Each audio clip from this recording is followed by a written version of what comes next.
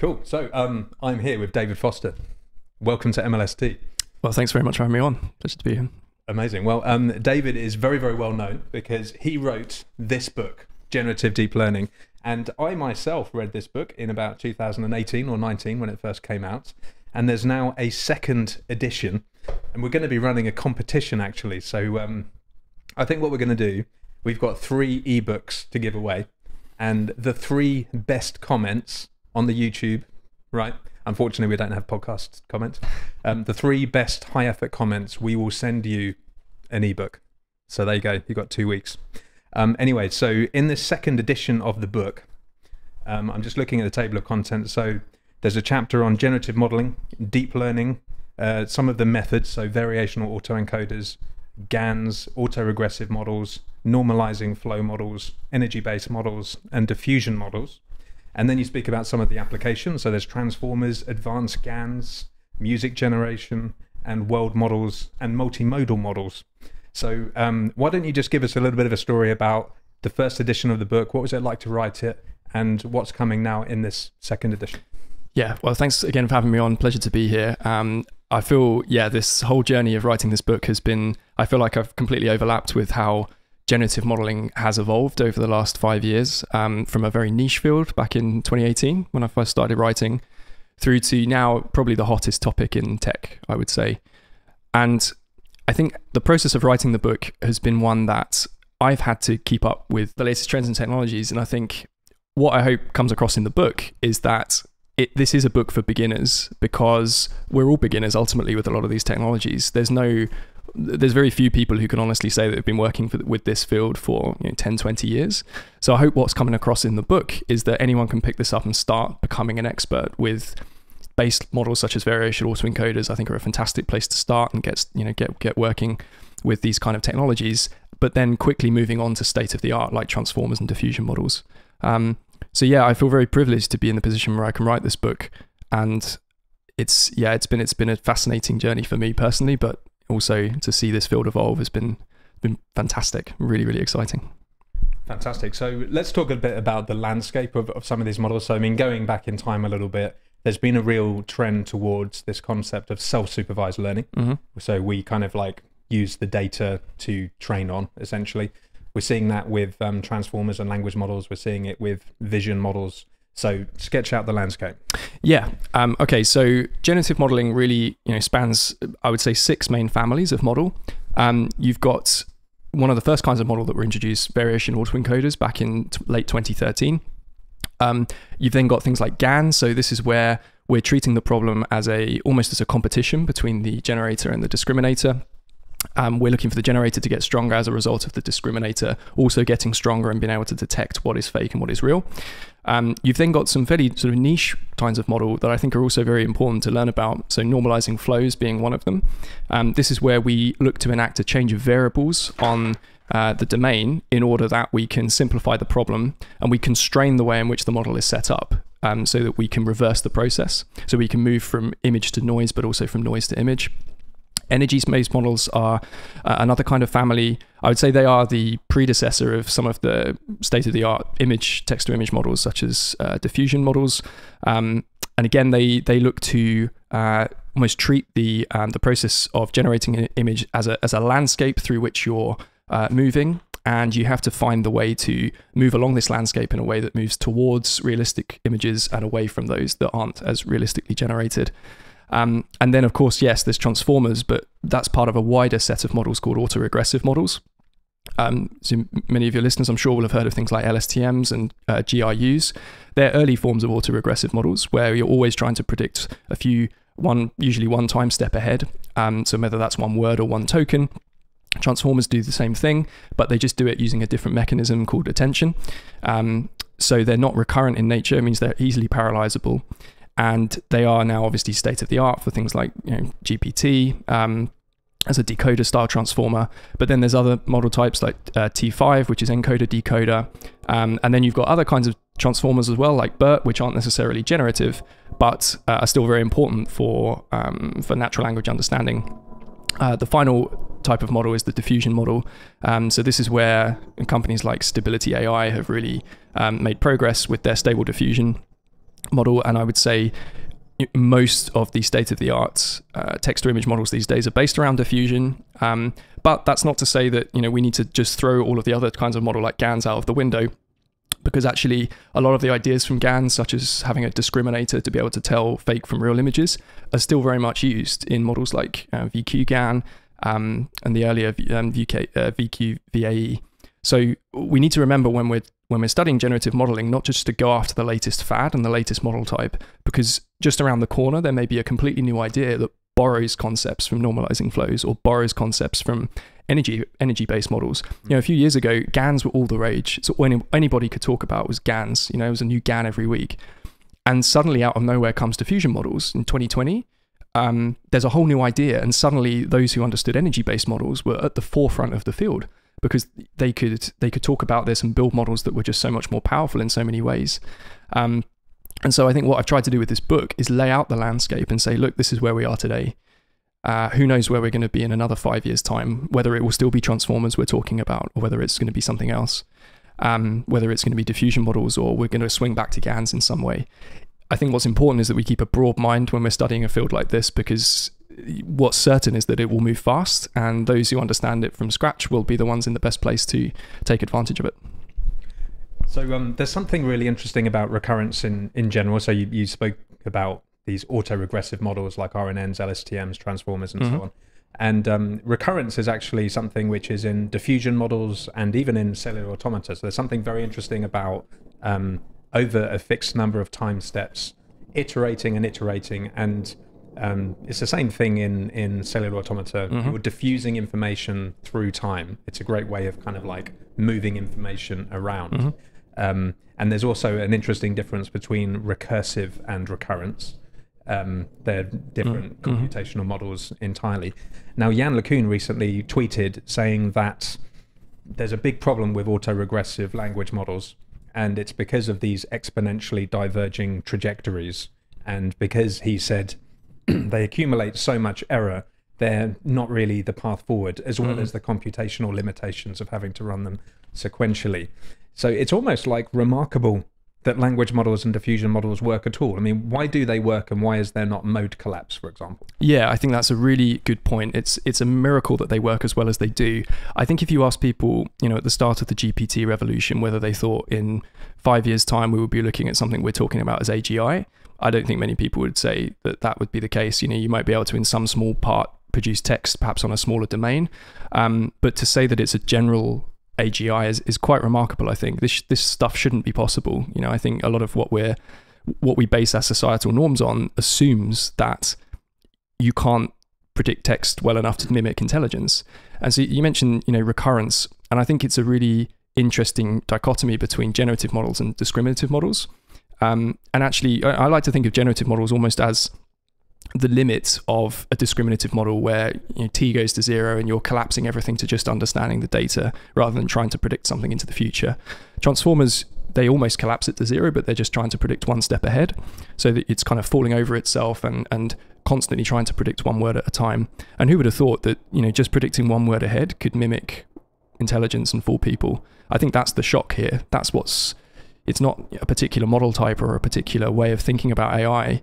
It's the fact that very, very simple prediction can lead to something that we are fooled by as AGI. And I know I don't think we're there yet, but I think what we need to understand is, if this simple idea can get us this far, maybe this is a significant component of a more substantial kind of AI that really just focuses on simple ideas like predicting one step ahead, maybe with memory functions built in, or goal-oriented behavior, as we're seeing with things like auto GPT now.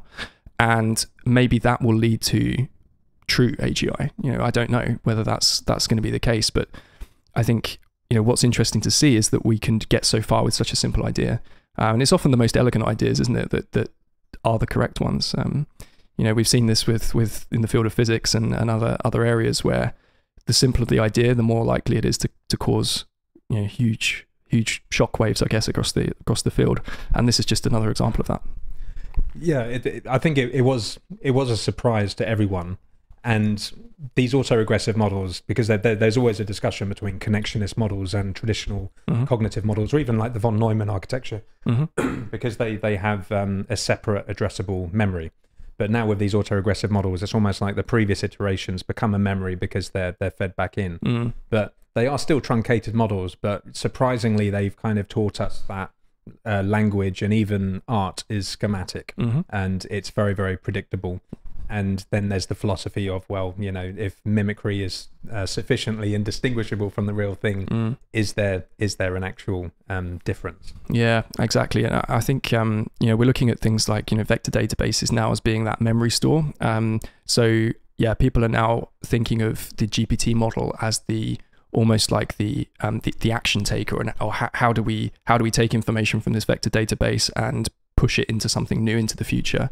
But also, you know, compression of ideas and compression of information has always been a large problem of creating intelligence, because you know, it's often the case that we are bombarded with information, and we have to decide as humans, how much of this do we want to store, how much do we want to throw away, what do we want to compress it down into, do we need to compress it so much that it doesn't really matter if we can't decompress it into perfect information? Is that good enough to survive? And so we're coming up with exactly the same problem now with autoregressive models and transformers. You know, how much do we want to take previous memory of what's been said, and store this as part of a compressible vector that you can then just reference at inference time? Obviously, too much compression, and you destroy the very nature of what you're trying to remember, and then not enough, and you've bloated your memory full of things that you don't need to remember at all.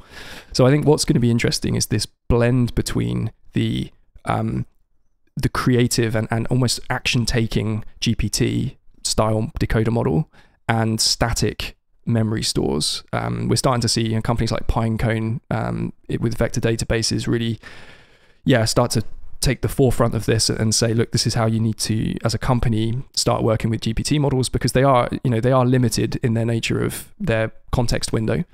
So, you know, as a company, it's all very well to sort of just prompt a GPT and get a response, but ultimately there needs to be some sort of store of your company's information so that you can actually pull, you know, live information from a database.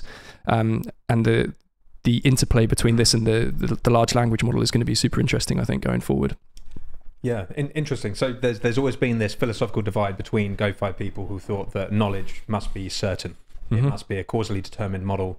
And they say that's how science works. You deduce new facts when you have a causally determined model. And now we're in this slightly different philosophy, which is a probabilistic philosophy. And we can store lots of information. We can retrieve it from vector databases. We can do retrieval augmented generation.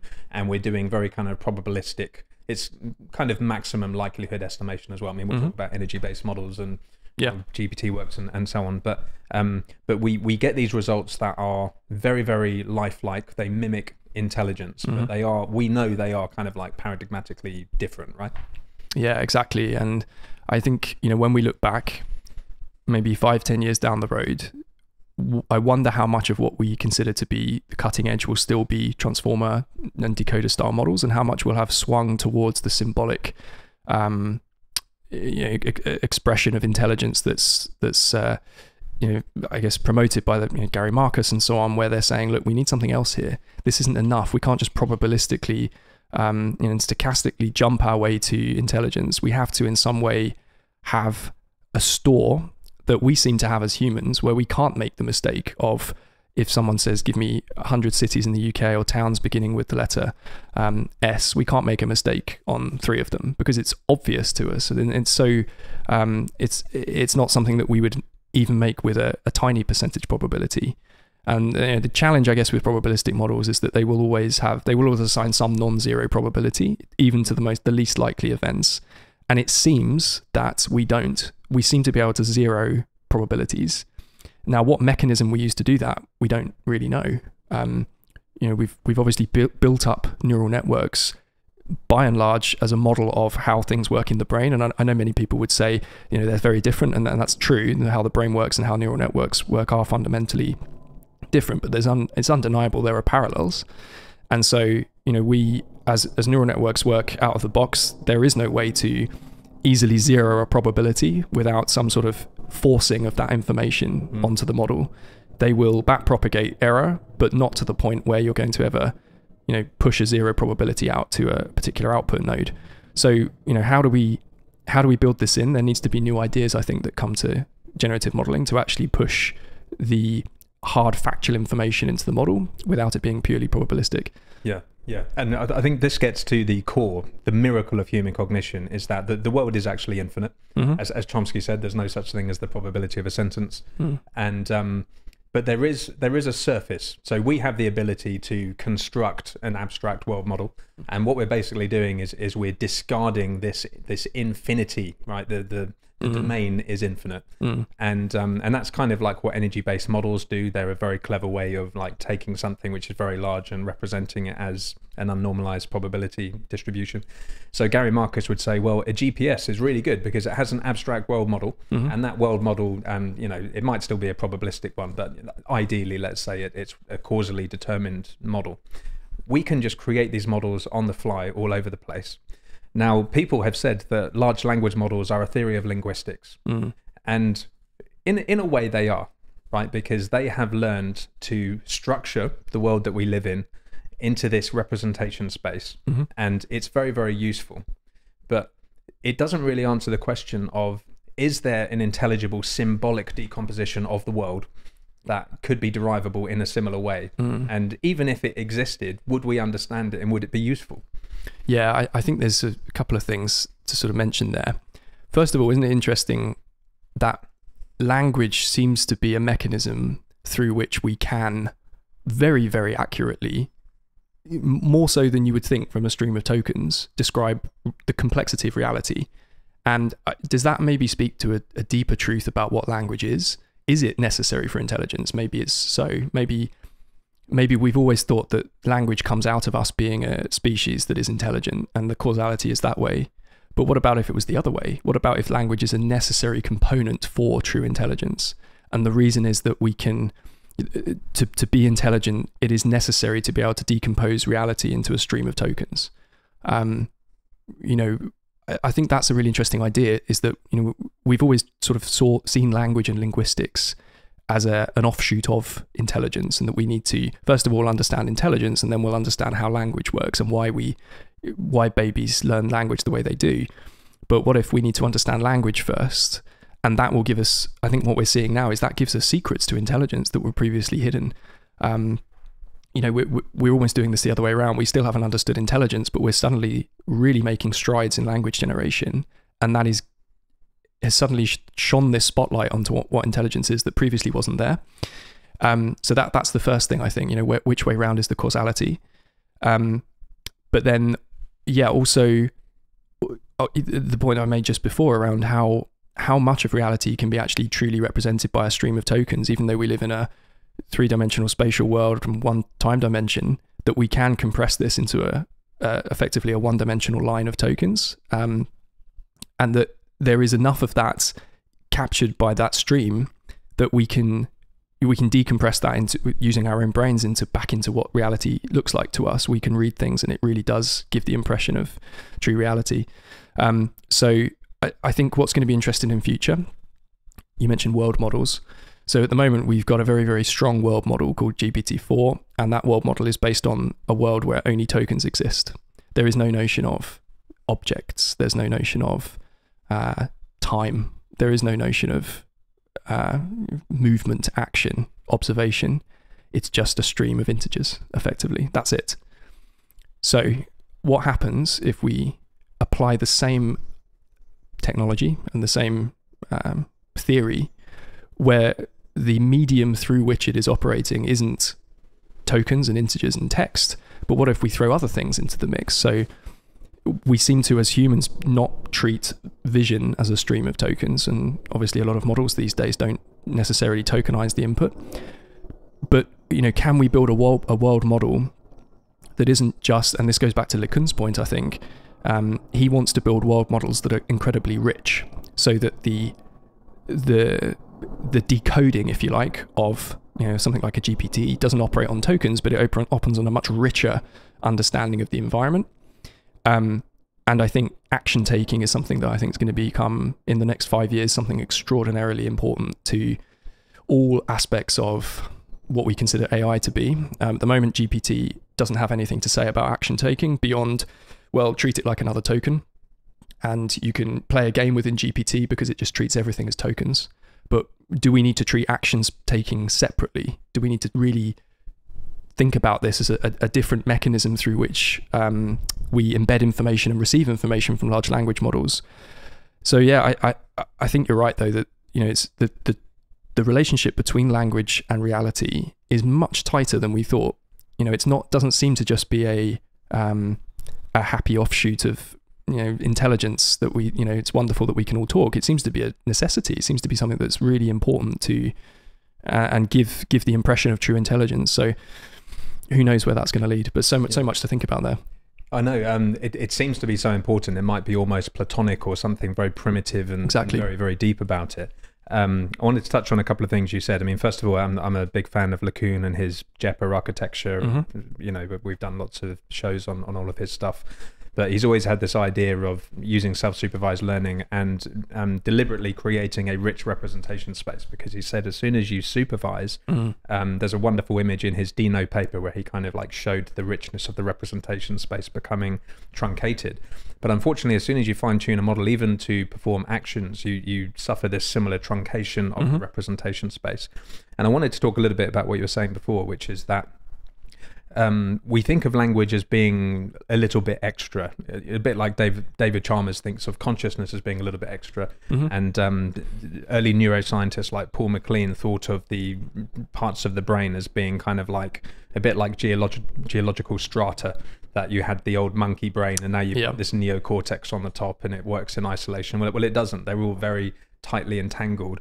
And it's the same thing with language, that we've now got this amazing research that can produce, like we can look at the representations of subjective states like colors. They're very similar to how we represent colors. And that shows that there's a kind of bidirectional entanglement between language and our subjective experience. And so it's quite difficult really for us to separate language from any other type of experience. But what we do know is that animals clearly think without language, right? So yeah, it's. I think it also gets into this semantics point in general, which is like there's some wonderful research from Celeste Kidd. She's a psychologist. She did this study about what do people understand as the concept of a penguin, and she asked loads of people, and she asked some very, very clever questions about comparing penguins to other things, and she noticed that there were about 50 clusters, I think. So people understand penguins in different ways, and this all points down to we represent concepts as a symbol, and a concept is just a bag of analogies, and we think we're communicating and having a common understanding, but we're really not, right? And that's the reason why people argue with each other. We have very, very different understandings, and that's because we all have semantic maps between concepts and our world model. Yeah, I think, if I look at my own 8-month-old daughter now, and I'm always amazed at how much she seems to be taking on in the world without necessarily having the expression back to kind of represent that her own way. So you're right. I think that people, whether it's penguins or otherwise, have different ways of representing the same concept, and that will depend hugely on a person's own experience. It will depend on their own ability to take on information. But then I think as well, we need to also think, how does that reflect on AI? And the question of what data sets AI is trained on is obviously critical, because that will necessarily inform their own representation of a particular subject. And I think we're seeing this now with the questions coming up around data and how it's being used within AI models should be more transparent, because you're right that the representations that are being formed are necessarily a function of the data that it's been trained on, whether that's human or AI. So yeah, I think it's really interesting. I saw a comment as well from Francois Chollet the other day saying about how his son was able to, with so few examples of the concept in the real world, be able to point to, say, a ghost on the page of his book without ever seeing a ghost in that particular form. Now, how does that happen? That's something that is quite remarkable, isn't it? That we can maybe see a handful of examples of what a ghost is, and even fewer where it's labeled, and still whether through self-supervised learning or otherwise, be able to map that onto new information into the future. I don't think we really have an answer to that at the moment, even through the large language models and the like. To have that level of few shot or zero shot learning. They're very good large language models at a certain kind of few shot or zero shot learning, but I think to introduce a completely new concept in so much noisy information, we have to remember that large language models are still being prompted with effectively a 1D flow of integer tokens, whereas humans are being bombarded with 5 senses. They're being bombarded with noise. There's a huge amount of they need to understand what to pay attention to and what not. And I think we've seen how this works in large language models, where we need to pay attention to this stream of tokens. But how do you do that when you have 5 streams of sensory information coming in, some in multiple dimensions, and where do you, as a human, place your attention when it might be an absolutely tiny fraction of the visual domain that needs your attention, such as that one image of a ghost? How do you not correlate that with the bird that's currently tweeting outside and link those two together? Why is that not important, but your father or mother pointing at that and saying the word ghost is important? We're nowhere near really understanding these questions. We have a glimpse of what might be involved, but we're right at the start of the journey. I think it's fascinating to see how it all develops in the future. Yeah, and it's a topic that fascinates me. We talk about it all the time, and I mean, first of all, there is a space of cognition. So there's many different ways of thinking, and the models that we've built clearly are doing thinking, right? They're remarkable, indistinguishable. But we speak about the Chinese room argument, and that's all about the resolution of understanding. So my mate Mark Bishop, he gives this example of the guy in the room laughing. So he has this conscious experience, but even then, it's a joke written in Chinese. He understands the joke. So just understanding the joke, GPT already does that. You can show GPT a meme. Why is this picture weird? Oh, it's weird because it's like a guy playing the piano on the back of a taxi. Yeah. So GPT understood the joke, but GPT didn't laugh. Exactly. So does that conscious experience affect your understanding? Mark Bishop would say, yes, it does. But yeah, the remarkable thing is we always thought, well, multimodality, it's going to change everything when we've got different senses and so on.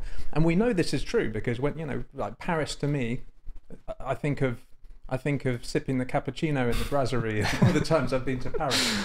But these models don't have that experience. They just have language, and they still have a remarkable, in big air quotes, theory of mind. Like, why is that? Do you care? Do you think it's important? I do think it's important. And I've read as well articles that have said, it's not just about laughing, but it's about laughing to oneself and not doing it for someone else. And I think this is what's missing from GPT and other large language models as well, or any sort of AI model that's considered to be generative, is the idea that it has some sort of reason to do things, and it's not just doing things because it's been prompted, but there is some underlying prior that it has an inclination to move towards. And we're starting to see sort of things that sort of try to push us towards this direction with the auto GPT and other mechanisms that allow goal-oriented behavior. But that's still different, in my opinion. There's no want about it. It's just it's doing what it's always been asked to do, which is predict the next word. So why does it feel different for us that, a want or a desire or a fear or a hatred or a misunderstanding of ours feels different than just producing text? So whether we can use the same mechanisms to give the impression or mimic these emotions, I'm not sure, because I think that there's something. It feels like this isn't just a decoding problem as GPT is solving, but there needs to be something more inherent to these models that we're currently lacking. We must remember that GPT has one trick. Its trick is to predict the next word. And I think when people, I see on Twitter, people talking about AGI revolution and where these models are going to take over the world and that they're going to run away and they're going to start thinking for themselves. I think we must ground ourselves always in the fact that we've built a next word predictor, a very, very good one, but still, that is what we've built. And we need to always remember that there's no, that it's funny, isn't it? No sci-fi has been written about an AI that can predict the next word.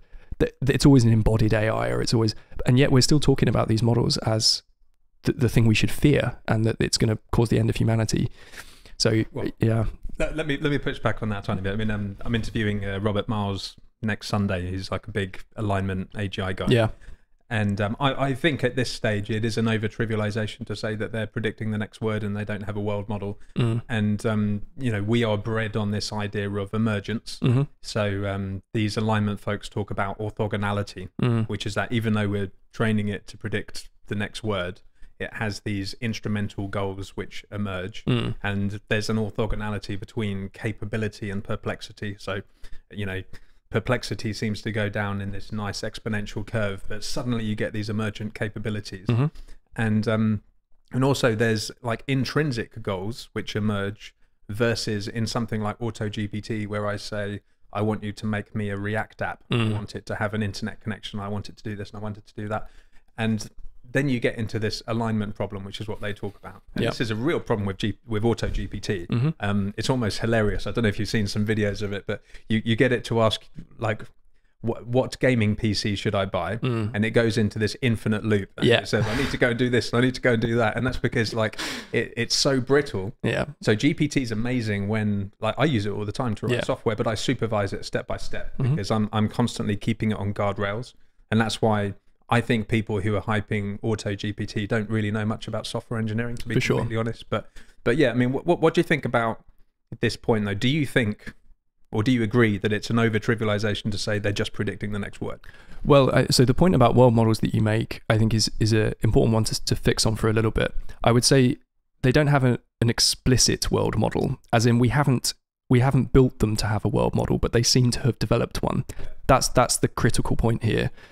And so I guess the point I'm making is that what if we do build them to have an explicit world model? And that goes back to Lekun's work on JEPA, is that he would like these models to have some form of explicit world model, so that yes, that large language modeling may form part of this solution that he's building. But I think his point is that he doesn't want them to just be large language models that we implicitly seem to have developed with a world model. And I completely agree with you that they are doing some sort of reasoning, they are doing some sort of world modeling, but in a way that they seem to have developed on their own. And I think in some ways that's actually a more powerful way of building a world model, because do we really want to force our understanding of what a world model might be onto these models, or should we let them discover that for themselves?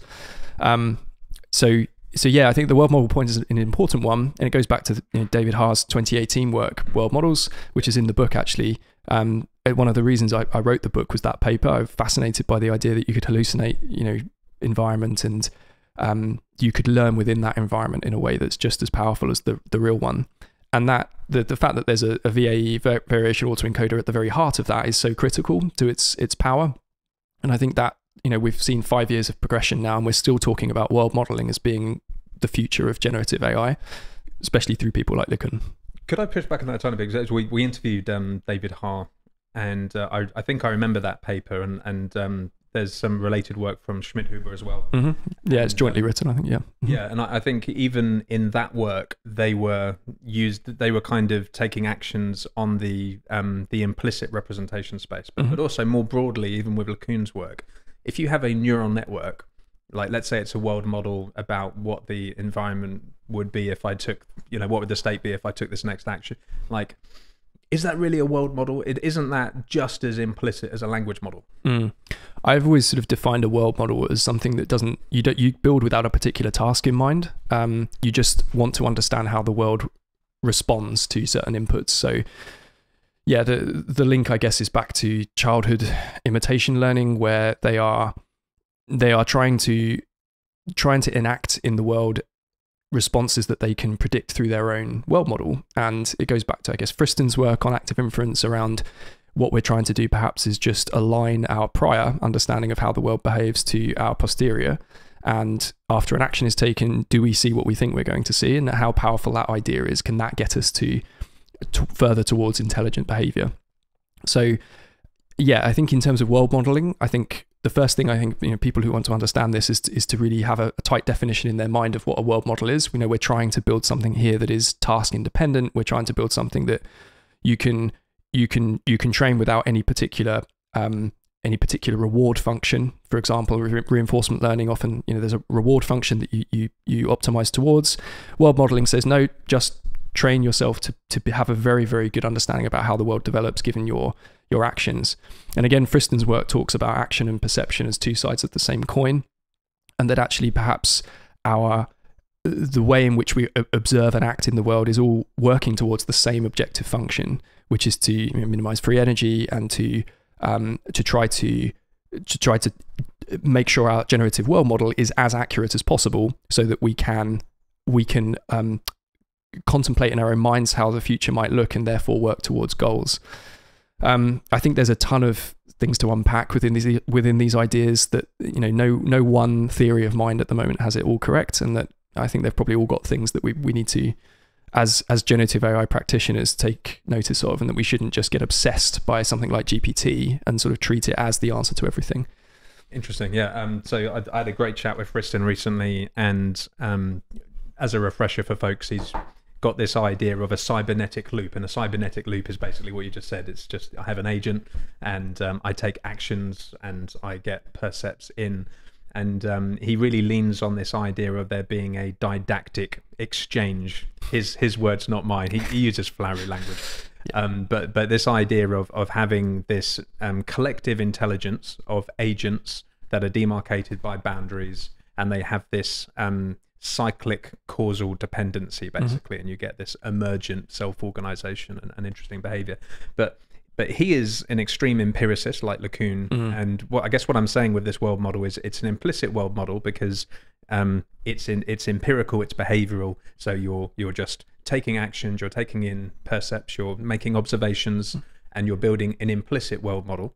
And then there's the question of, well, what is the world model? And there's a really good, I'm blanking on the name of this board game, but there was a great paper out about a month or two ago where they got a language model to play a board game. Cicero? Was that the diplomacy, perhaps? No. Oh, the different one. That was good as well. Yeah, that was good as well. But they took the representation space of the language model and like using Tusney or something. Oh, yeah. And it had this topology, which was clearly some kind of abstract representation of the world model, not too dissimilar to what us humans would build. Because the key question is, from an empiricism point of view, is it possible to go from observational data to an abstract world model? Yeah, and I think it comes down to the question of what we consider an observation. Our own actions are observations ultimately, and that's where I think Friston's work incorporates this idea of action and percept being two sides of the same coin, in that we have on our shoulders a head that has a way of viewing the world, and that we can decide through action what observation we want to take in. So therefore, we shouldn't just treat action as observation as two completely separate concepts, but perhaps we should say, well, our future observations are, and therefore our future successes are dependent on how we decide to act, not just to achieve a goal, but to maximize our information input through moving this thing on our shoulders in the way that makes the information most valuable to us in the short and long term. And I think there's always been this trade-off, hasn't it, in reinforcement learning between exploitation and exploration. And there have been, with RL, many ways of tackling this, some more hard-coded than others. Whether you have a small epsilon chance of taking a explorative action is the basic way to do it, but then you have other means of curiosity learning and so on and so forth that sort of embed into the model a reward for being curious, if you like. But they still ultimately are rewards. They're all reward-oriented methods. And I think what I've always been seeking, especially through researching this book and looking for in literature, is the idea that we can be reward-free, because we seem as humans to be completely happy living in a world and being intelligent without any explicit rewards. Nature isn't so kind to us as to give us rewards for doing things that we seem to enjoy and want. We just have this mechanism of being able to, through some sort of self-supervised world model, ultimately tell whether something is in the future as we expect it to be or not. And if you boil it down to it, this is what Friston's idea is, I think, is that he's like, well, what do you expect us to do? What can we do? If we have a Markov blanket around us, what do you expect a thing with a Markov blanket to do? And really, if you think about it hard, the only thing it can do is get things right about its future. And that's a fundamental idea, I think, that, you know, even if you think of something like GPT, that is all it's doing. It's getting something right about its future. It's trying to be one step ahead of itself all the time.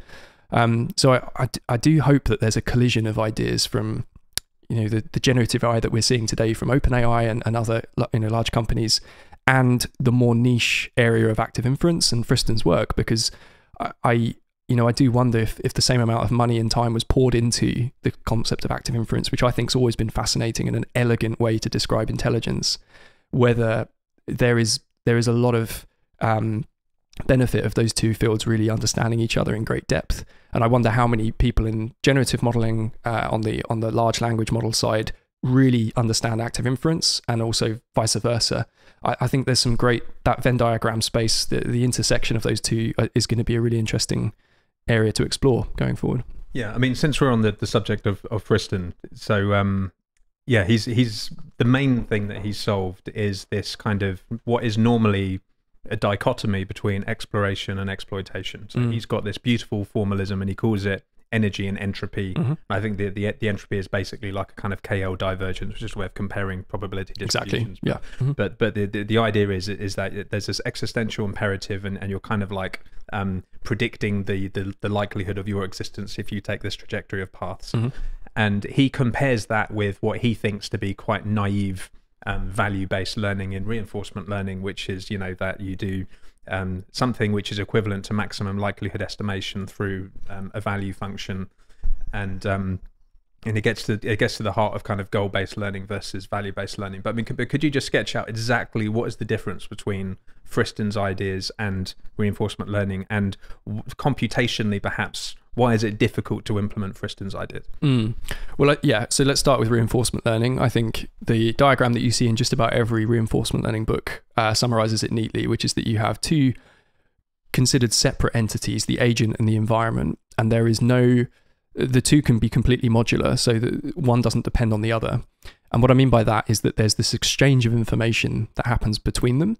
The agent giving actions to the environment, and the environment giving observations and rewards back to the agent, and a done state, which again is completely, if you think about it, arbitrary. I mean, we don't have a done state in reality, do we? So already you're in problems with considering reinforcement learning as the real mechanism through which actual human learning takes place, because reward done states, I mean, we don't have these things in reality. We just get the stream of observations. So active inference sort of treats it differently.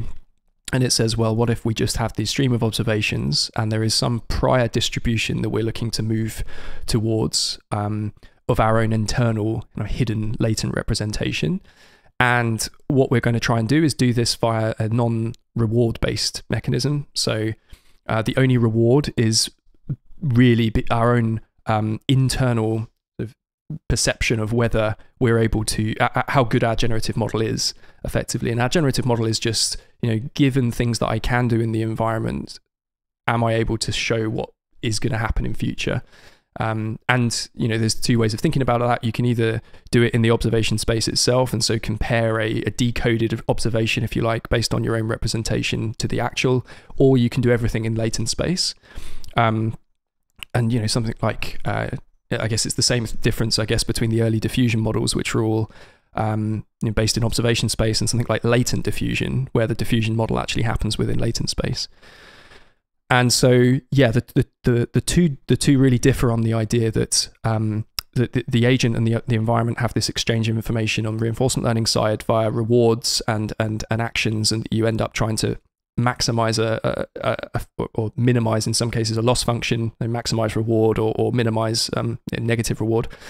And on the other side, on active inference, you're always looking to optimize the generative model, and it ends up being that the generative model itself is the be all and end all of the existence, and that, you know, the Markov blanket is only intact if the generative model stays good. And so as soon as you destroy the Markov blanket, you destroy your existence, and you're no longer an interesting entity within that environment. And yeah, I think that's a beautiful idea. And I'm very honoured actually that Carl Fristen's provided a foreword to the new edition of the book. He's an absolute hero of mine. So I'm looking forward to seeing how the two fields overlap in future. Yeah. Fristen is absolutely amazing. And, I run the show with Keith, and Fristen is Keith's favourite.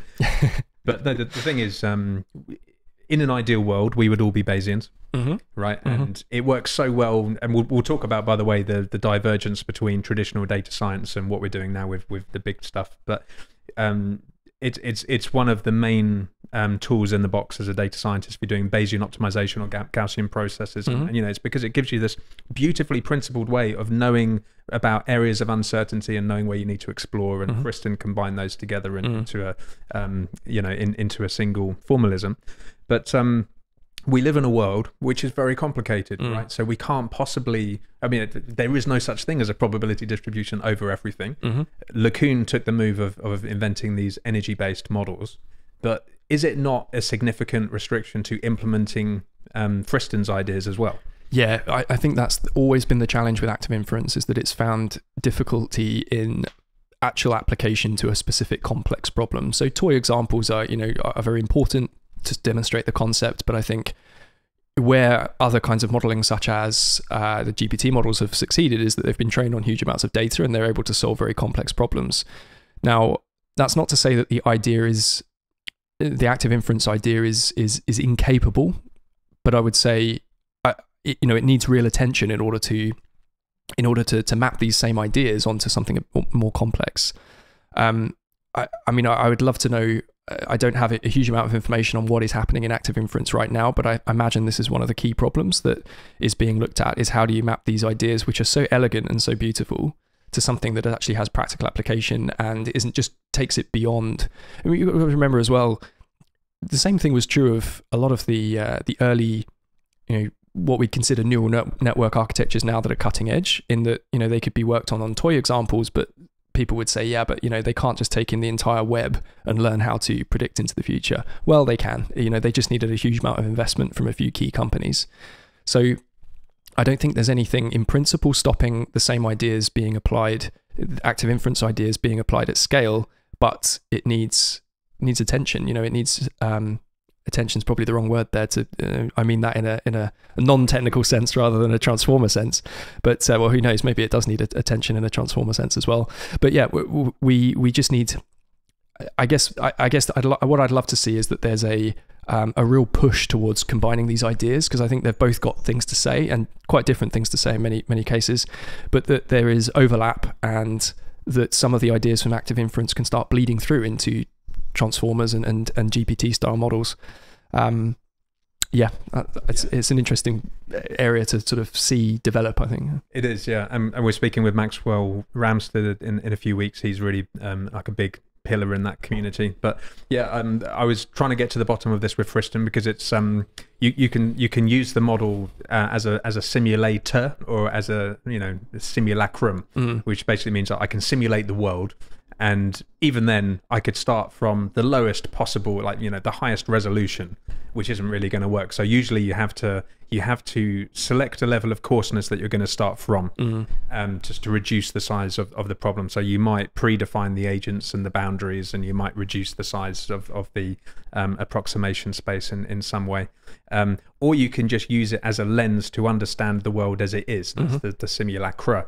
And it's actually quite brittle in both cases to get any friction with the real world, right? Because I've built this AI simulation. Well, how do I actually usefully use that in the real world? Or I'm using it as a lens to understand, collective intelligence and emergence dynamics in Twitter and society. How do I use that in the real world? So it's a similar thing with, using simulators and reinforcement learning. There's not much friction with the real world. So I think that's the main challenge that they need to overcome. Yeah, another area I think to touch on as well is the idea of there being multiple agents in the same environment, where no one agent has all the information, but they have a mechanism to share information between agents. And I suppose with things like GPT, they all only really care, and they have been trained to care about their own one interpretation of this data set. There is only one GPT-4 model. But it's interesting to think how, as a human, I mean, just a thought experiment. If there is only one human in existence with the same that was born, how much could they really learn if it was just them? Do they need other humans with other experiences in order to develop to the highest levels of intelligence that we see around us? I don't know whether that idea is something that is going to also bleed into the sort of transformer and decoder transformer style AI. I don't know whether they will start talking to each other and therefore learning information from them, and that we won't try to build one super intelligence that has seen everything and can reason about everything. But what about if there were smaller models trained on smaller data sets where they are able to develop an extraordinarily high level of understanding about their field, and that they have the mechanism to engage with other agents that have done the same thing about other data sets, and that is how, as a superset, we develop intelligence, and that no one of them on their own is able to say, yes, I am the super intelligence. I mean, I think that's an interesting area as well, isn't it? That we might sort of see proliferate, is that the idea that we might have on top of our strata of human existence, there may be an undercurrent of AI models all also speaking to each other and engaging with information and engaging with each other and delivering information between each other, and also between strata, so to us and from us. And I wonder if that's one of the areas that we might start to see developing, is that we don't just have one company trying to build one model to understand everything, but there are different models that have different specialties, and that there is some sort of interface between them, probably natural language, through which they can share and want. And this is where the wanting comes in. They need to want to share information. Now, how do you embed that? Because this is at the point of inference. Remember, we can't train them further. Once they're out in the wild, this want has to come from some sort of internal function. And so why should they want to care to talk to this GPT model rather than this GPT model over here? So yeah, I'm just thinking out loud now, sort of how that might happen. I don't know, fascinating though, isn't it? Like, why don't we do that?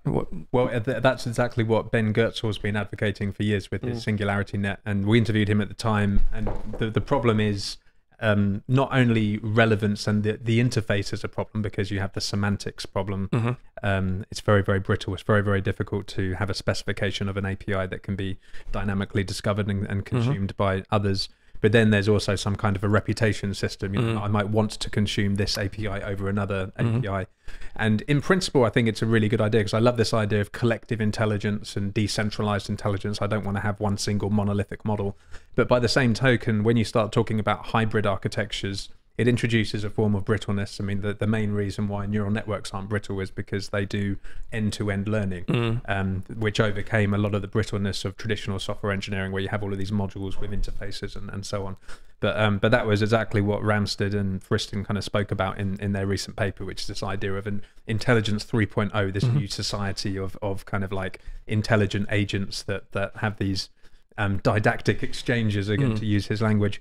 But there are a couple of issues that come up in my mind, and I asked Friston about this, which is to say, like, if you did have such a nebulous, amorphous domain of intelligence, and first of all, society's already like that, right? So we already have the infosphere. Nobody understands how it works. It's kind of diffused, and lots of agents and systems that are interconnected. But increasingly, a lot of those agents will themselves be more intelligent than they are now. And from a kind of regulatory point of view and ethics point of view, how do we apply pressures? We can't predict the future because of those exponential trajectories. But, some people might say, well, we need to apply these pressures to kind of stop bad things from happening in the future. I mean, what are your thoughts on that? Yeah, I mean, it's a really important subject, but also one that's incredibly nuanced, I think, the ethical side of things, because on the one hand, I can completely understand why people would be concerned that we don't seem to have any sort of regulation or body that oversees the development of AI models in the same way that we do with, it's been talked about, for example, nuclear energy or nuclear physics. So, how do we ensure that what we're building isn't actually incredibly destructive? But on the other hand, I think in order to make sure that the regulation is as tight as possible, we need to stay on top of what these models are doing, and that requires research, and it requires us not to pause, as the letter obviously was advocating for. So I think in terms of ethics, what I would like to see is that there is a certain amount of openness about data. I think data is really, really critical to understand what we're training the models on, and also to, for example, for somebody to be able to understand if a particular piece of data is within a model or without, or not within a model. And I can understand why companies want to keep this information private. But ultimately, the models are a reflection of the data they're trained on. So we can't really just shun that responsibility of saying, well, it's private and it's hidden. So, it is as it is. I mean, you can't say the same thing about food that we eat. We want to know what's in it.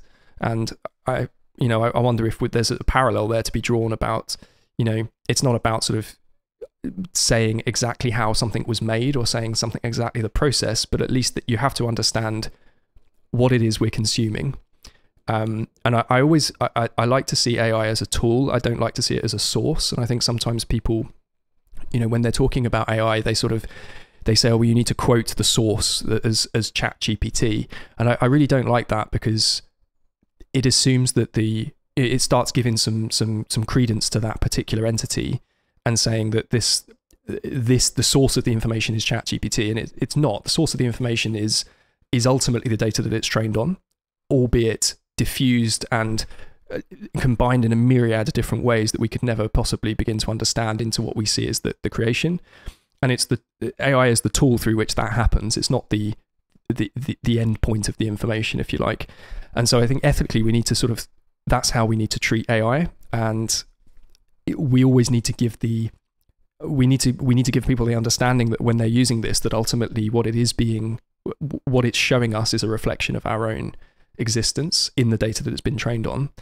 Now, how we do that from a regulatory perspective, I don't know. I mean, I think it starts questioning the very axioms of our own societal norms. And, one axiom is that you can't create the quantity that we're seeing of text at this sort of scale. I think that's sort of something that a lot of our legal system is based around.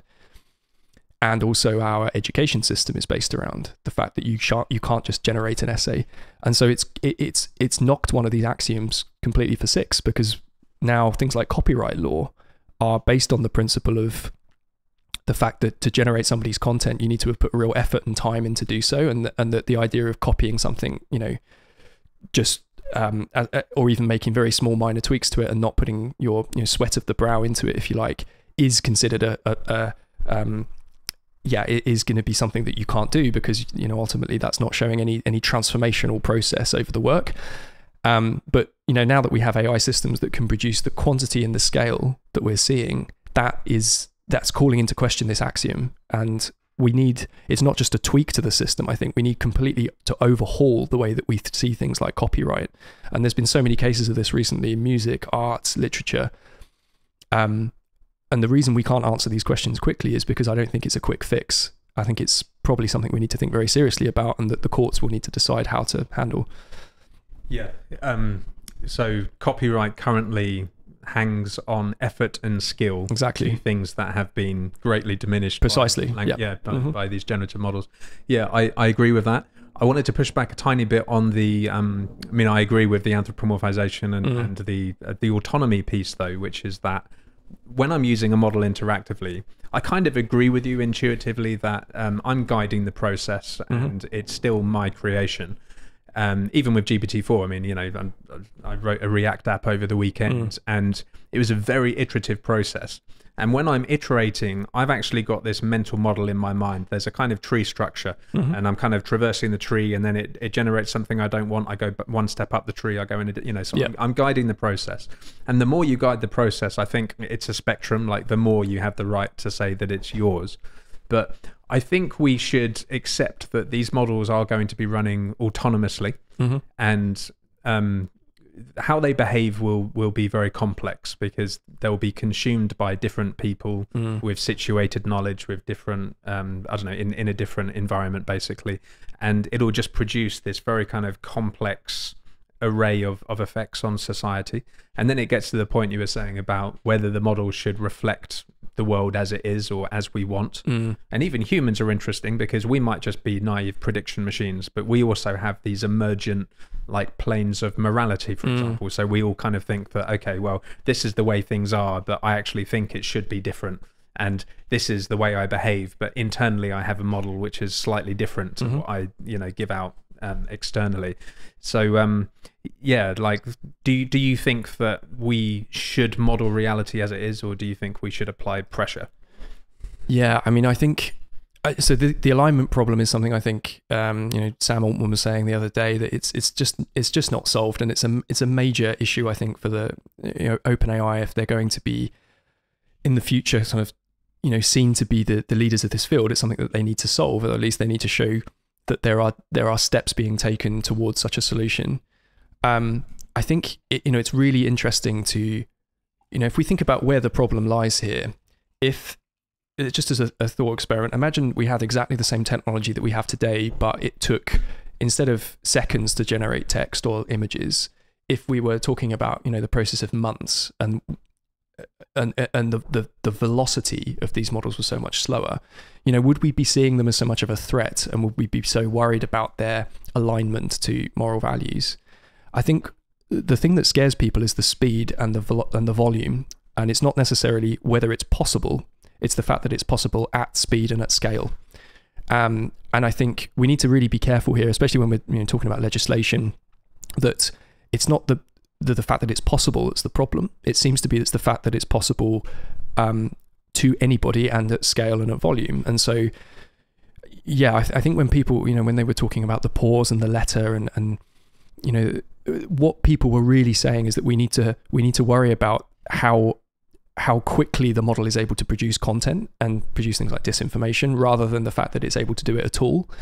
And so it would be a shame to see, legislation sort of ban or in some way regulate the model itself, because the model itself isn't really the problem. I think it's the way in which it's dressed up and packaged. And so, yeah, I do wonder if we need to really understand the nuances of the problem, rather than sort of just say, well, all AI models that produce text, should be banned, because obviously we've had these models for a long time, and it's only now that we're seeing this sort of proliferation of speed and scale that it started to become an issue. So yeah, I don't know if that answers your question, but I think it's really important to sort of note it's the velocity and the volume that's the problem, not the fact that it's possible at all. If that makes sense. Yeah, I had a wonderful discussion with Luciano Floridi from the Oxford Internet Institute, and yeah, he said the same thing. What's really different now is the scale, the velocity. But even then, you could push back and say, well, being able to generate this stuff at scale is not the same as being able to distribute it at that scale. So I'm kind of on the fence a little bit, but he gave this wonderful quote, which is that, like drop after drop after drop, and 18 years later, the drop kind of shapes the drop shapes the rock, basically. And these models will have pernicious effects, right? Over the next 20 years or so, they're going to steer society. And you could just argue, well, first of all, you can't really regulate it. You can't regulate language models because this technology is in the hands of everyone. Exactly, yeah. Although it is interesting that OpenAI, for some reason, maybe you've got some intuition on this, their models are significantly better than everybody else's. When I'm using language models, I mean, honestly, I only use GPT-4, and we'll talk about some of the minor differences. But pretty soon, this technology will be democratized. Every government's going to create their own one. Loads of companies are creating them at the moment, so you can't really stop it, right?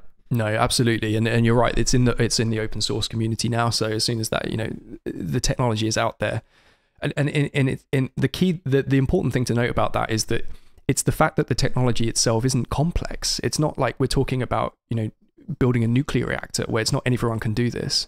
To be completely honest, the technology that drives GPT-4, well, GPT-3 at least, we don't know GPT-4 because they haven't really talked about it very publicly. But certainly GPT-3, we're talking about, just matrix multiplication. Like there's nothing more to it than that. And even to that extent, we're talking about matrix multiplication where there's no recurrence, there's no convolution. The attention mechanism is remarkably simple, and it's amazing actually it wasn't discovered before things like LSTMs, because LSTMs are by far more complicated to learn about and to understand. attention is a very simple principle that I think and this is why we're seeing lots of replica models now, is that really what you're talking about is can you scale up the compute, and have you got enough data? And even then, there's the pile, there's different data sets out there that are open to public consumption. So what you're talking about really is, have you got the can you build the right team in order to build the structures for these models, and do you have the ability to pay for this huge amount of compute? And that's coming down all the time as well. So you're absolutely right that this is becoming democratized as a technology. It's not a nuclear reactor we're building something that ultimately is it's compute at the end of the day. And I know Sam Altman talked about the fact that GPT-4's improvements are actually hundreds of minor improvements rather than a significant technological leap. And so I think, why is it so much better than the other models? I think they've got extraordinarily smart people working for them at OpenAI. And I do think that, I would believe him when he says that it's a lot of minor improvements rather than a sort of major change that they've made to the model architecture. But is it bigger? Yeah, probably. I would imagine so, but I don't know. I guess, you'd have to talk to someone on the inside at OpenAI. But it's interesting to know that you can make the significant improvements through minor changes rather than some sort of major technological improvement. Yeah, I mean, there's a few things we can talk about. We can talk about attention in general, and there's actually a really interesting new paper out which managed to scale it up to 2 million tokens by using an RNN with like the actual nodes were attention blocks, and then being able to share information through a meta RNN on top. So yeah, there's the question of what happens when we have longer attention lengths, and I'm not actually convinced it's a foregone conclusion that longer attention length means better at reasoning and better at various different things. But yeah, so first of all, the differences between the GPT models. So even GPT 3.5, we suspect that it must be a tiny model, because for them to deploy it at scale, it's probably like around 2 billion parameters, I think people have estimated.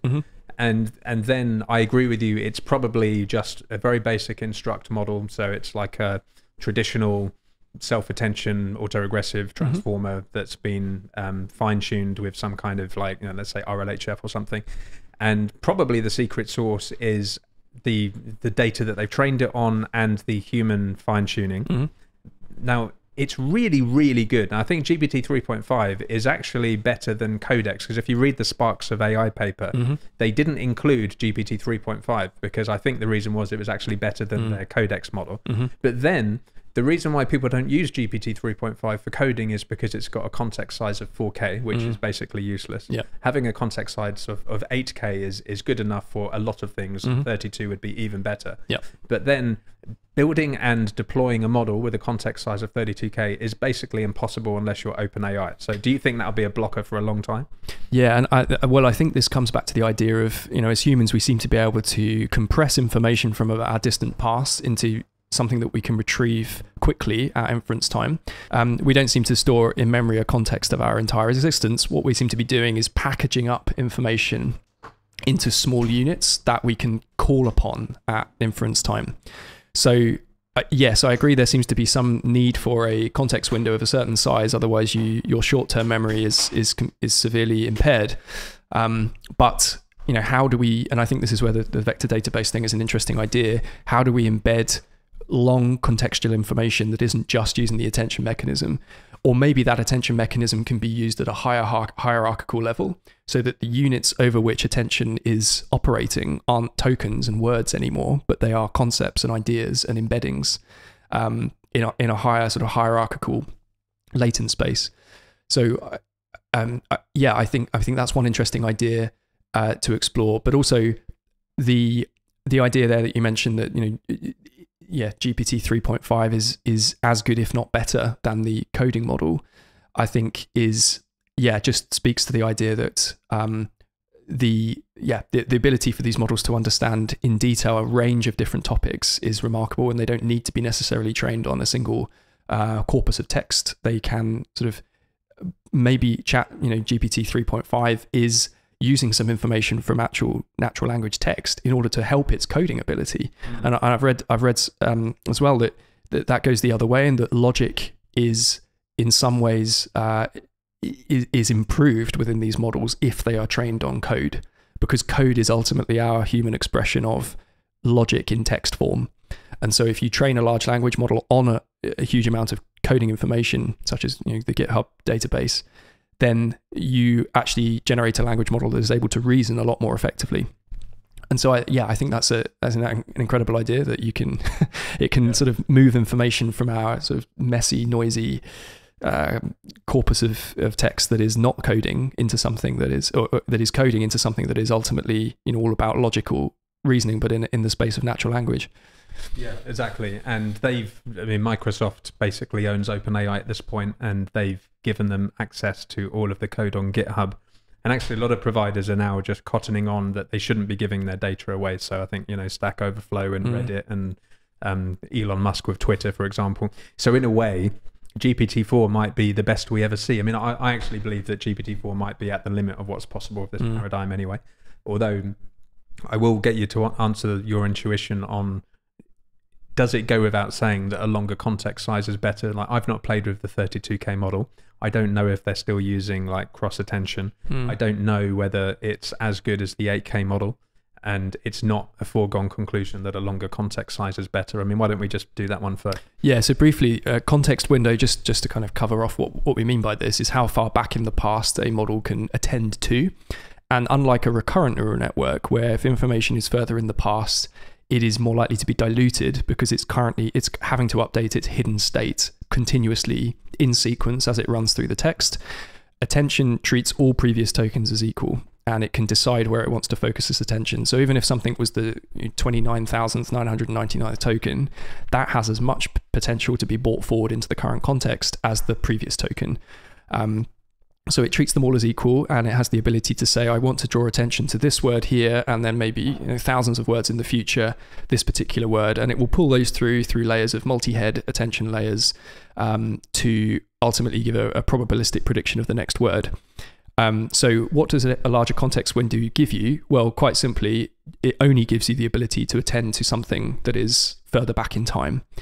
And so to your point there around, what do we need longer context windows, and is that the answer? Well, I think it's only the answer if you only build models that are decoder transformers that don't involve any memory. As soon as you start talking about memory and finding ways to embed packets of information from the distant past, then the context window doesn't become so important. And you think about all of our conversations so far, how far does 32,000 tokens get us back?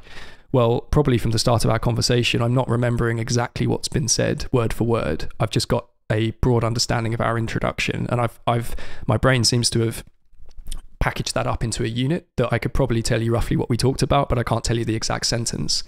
And obviously biologically, we're limited by the lump of matter that's in our heads, and there's a spatial restriction and a weight restriction, which you don't necessarily have with silicon. But we do have restrictions in terms of inference time, and the larger the models get, the slower they become, like you rightly said. And so if we're going to practically build these things to be useful to people, we do have constraints on size.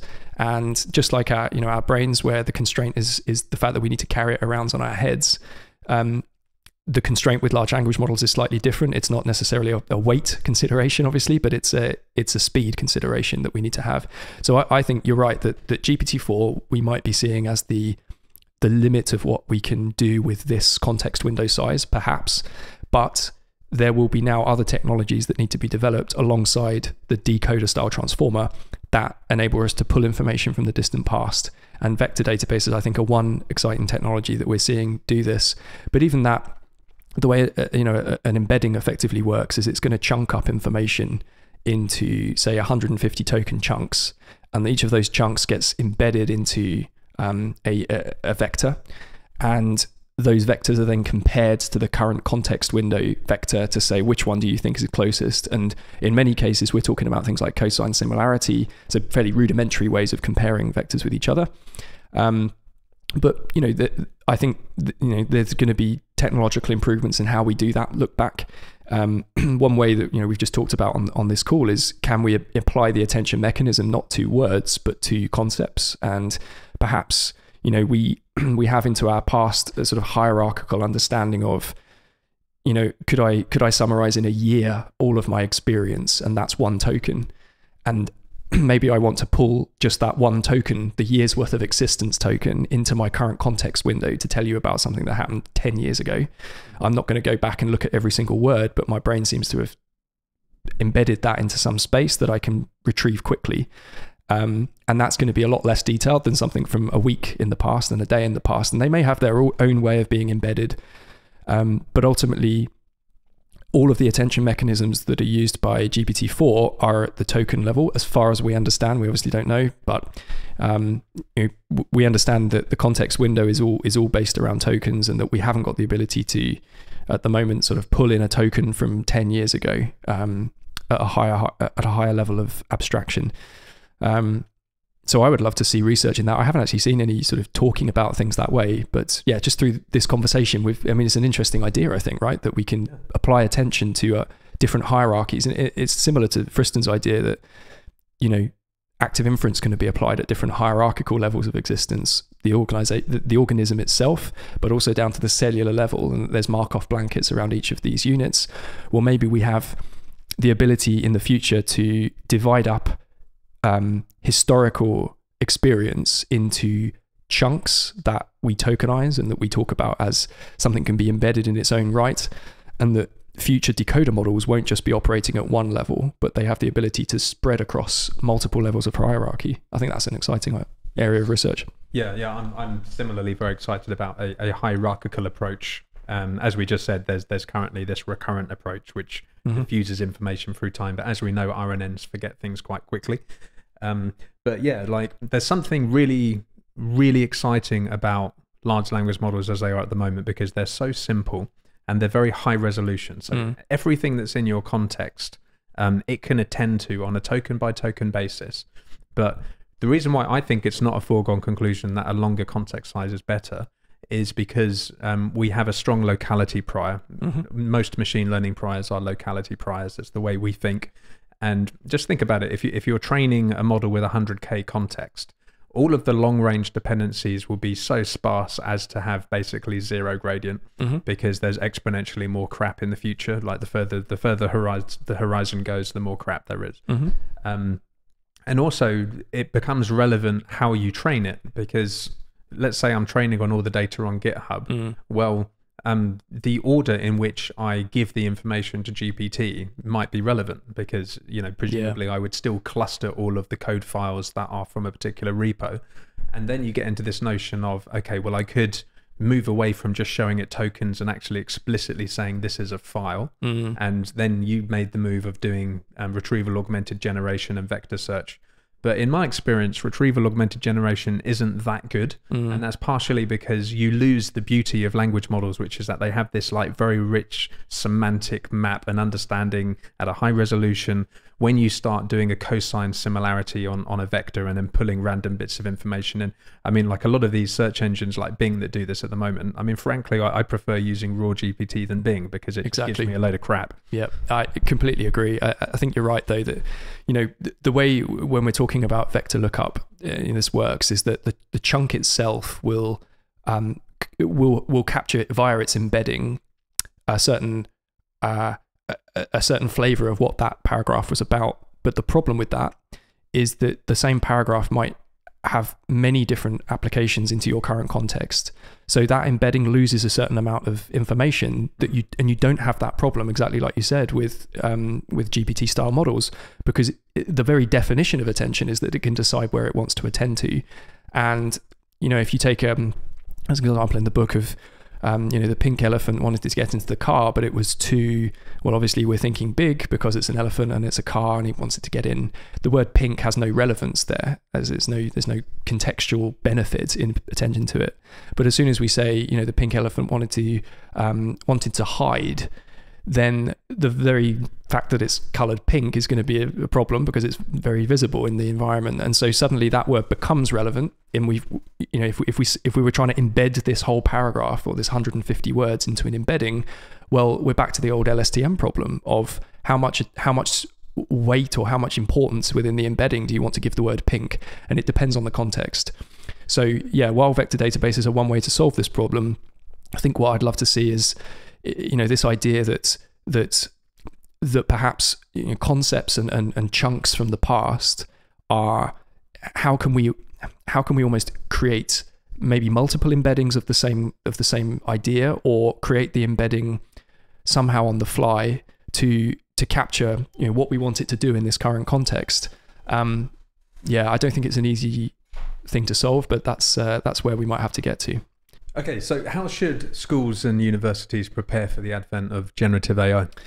Yeah, I mean, I used to be a maths teacher, so I have good memories of teaching classrooms full of children, and I do worry these days about what the implication of these technologies are going to be, because I don't think the sector is ready, and I mean that in the sense of speaking with teachers and speaking with people in the sector, I get the feeling of that the fact that children have the ability to access this technology now is not something that's particularly front and foremost of people's minds. And we're seeing it at university level as well, where people are submitting essays through ChatGPT, and there's huge questions that need answering, whether it should be allowed, whether it should be something that's encouraged, because it actually allows children and students to generate more original and perhaps go to areas of thought that they wouldn't have previously gone to. Or do we say actually these technologies are taking away the ability for students to think independently, and what does education mean? What's the definition of education? And I think, if we look back what the precedent for this is, when you think of the invention of the calculator or the internet itself, these were always technologies that were worried about as a potential threat to the definition of education. And I think, we've moved now from a time when rote learning and memorization was considered the absolute pinnacle of somebody's intelligence, through to creative thought and synthesis of ideas being more important. And what we're seeing now is that even that is under threat. The very synthesis of ideas from across domains is something that AI can do, and not just assist with, but complete. So I think what education needs to do is have a look at itself and ask, what do we need to do in order to ensure that the definition of education we want to take into the future is one that is aligned with the technological capabilities of the age, of the era, but also is one that is going to prepare students for the future and their working life. Yeah, I think you nailed it. So I would say education is about helping kids understand, as you say, at an abstract level, not just memorization, fostering kind of creativity and having an inquiring mind. Mm. Now, Chomsky said that language models make you lazy. Now, I'm really torn on this, because language models have helped me cover more ground and learn more stuff than I would have done, but they've changed how I do things, right? So I'm spending less attention on things which are schematic and kind of quite easy to automate, and I'm kind of spending more attention focusing and learning and exploring things that I wouldn't otherwise have done. But maybe I'm different. Do you think that they're going to make kids lazy? I'm exactly like you, and it's absolutely, for sure, improved how I work. I mean, I don't feel lazier as a result of it. I feel more productive. Now, the question is, if we'd have had this when we were at school, would we be in the position now to be saying that, or would we be more lazy and less productive?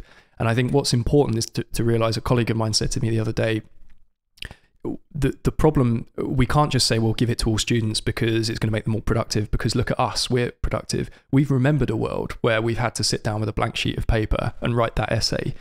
And so I feel like because we've been through that process, we can take this we can use this technology to its absolute maximum potential and not use it as a crutch. And, like you said earlier about the tree of going back, revising, updating the prompt, maybe adding a bit of your own code in, putting that back into ChatGPT. These are all skills we learned because we were there with that pencil in front of our essay, written probably by hand, putting lines through it, crossing that bit out, moving this paragraph down, and then later with word processors doing exactly the same thing. And the problem, I think, with giving children just carte blanche access to this sort of technology is that they haven't developed the abstract skills, like you said up front, to be able to be self-critical, to be able to edit, revise, cut back words where we're being too wordy, add words where more is needed. And instead, there is a huge danger of we end up just being users of one particular tool and not really having control over what's being generated. So having said that, that's one side of my brain is thinking, we really need to be careful with using this in the classroom. Having said that, children will be moving into a world where every day they're going to be using this technology. It will be embedded into Microsoft Word. It will be in their messaging apps. It will be, the web itself will be driven through largely language-based search, I think. And so we need to prepare them for that. And so you can't just say, well, here's your word processor and we're going to disable all of these. I mean, we don't disable spell checking, for example. So yeah, we've got to do it in a way, I think, that sort of, and like we do with the internet, just remind students that there are two ways of thinking. One way is on the spot, critical thought, which you don't have that crutch of technology around you in order to come up with ideas. And then another way, which is perhaps in the same way that we encourage students to use the internet for coursework, which is longer term, use everything available to you to produce the most incredible piece of work. And that doesn't just mean putting it into ChatGPT, but it means using it as one tool in your arsenal of different techniques and tools to produce the best of the piece of work that truly reflects your opinion or truly reflects your beliefs. And there's a few steps that we can take. I think things like written essays being submitted might end up being a thing of the past, and there will have to be some sort of viva that goes alongside it. Very small thing that we can do to make this a less of a problem immediately.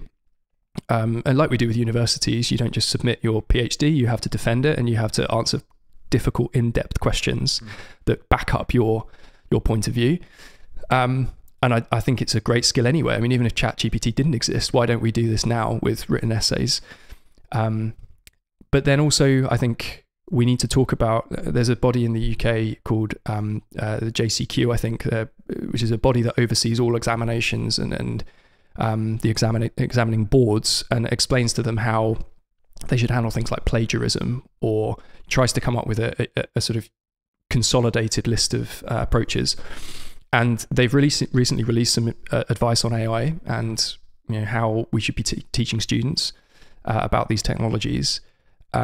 And having read it, I feel that the spirit of it is right, but I think some of the points in the execution are questionable.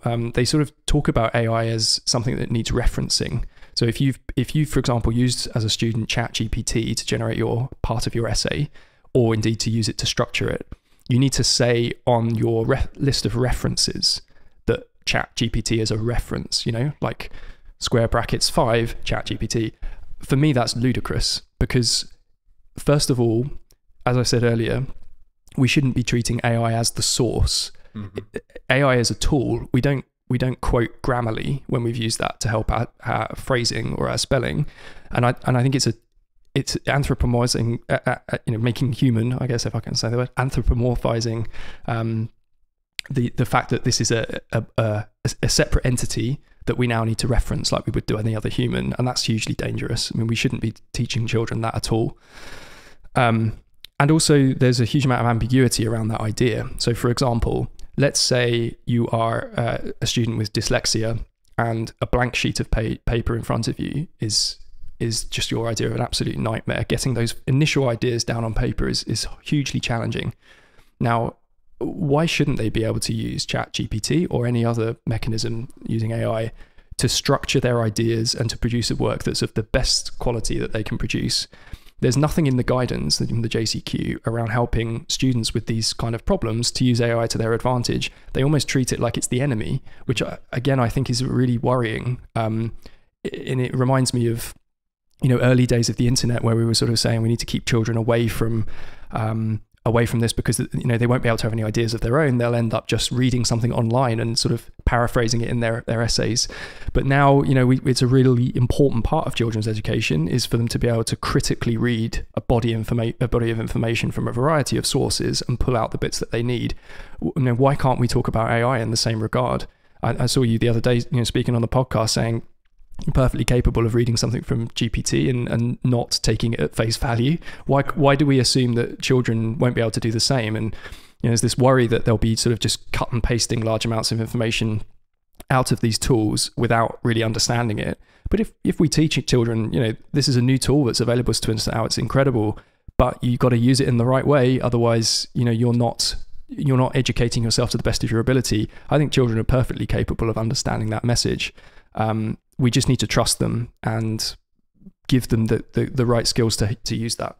I mean, to push back on that a tiny bit, and I know this is basically paternalism, and Luciano Floridi said the same thing. He said people are lazy, and people take shortcuts. They take the path of least resistance, and unfortunately, they can go to GPT and they can create something which does what they're supposed to do.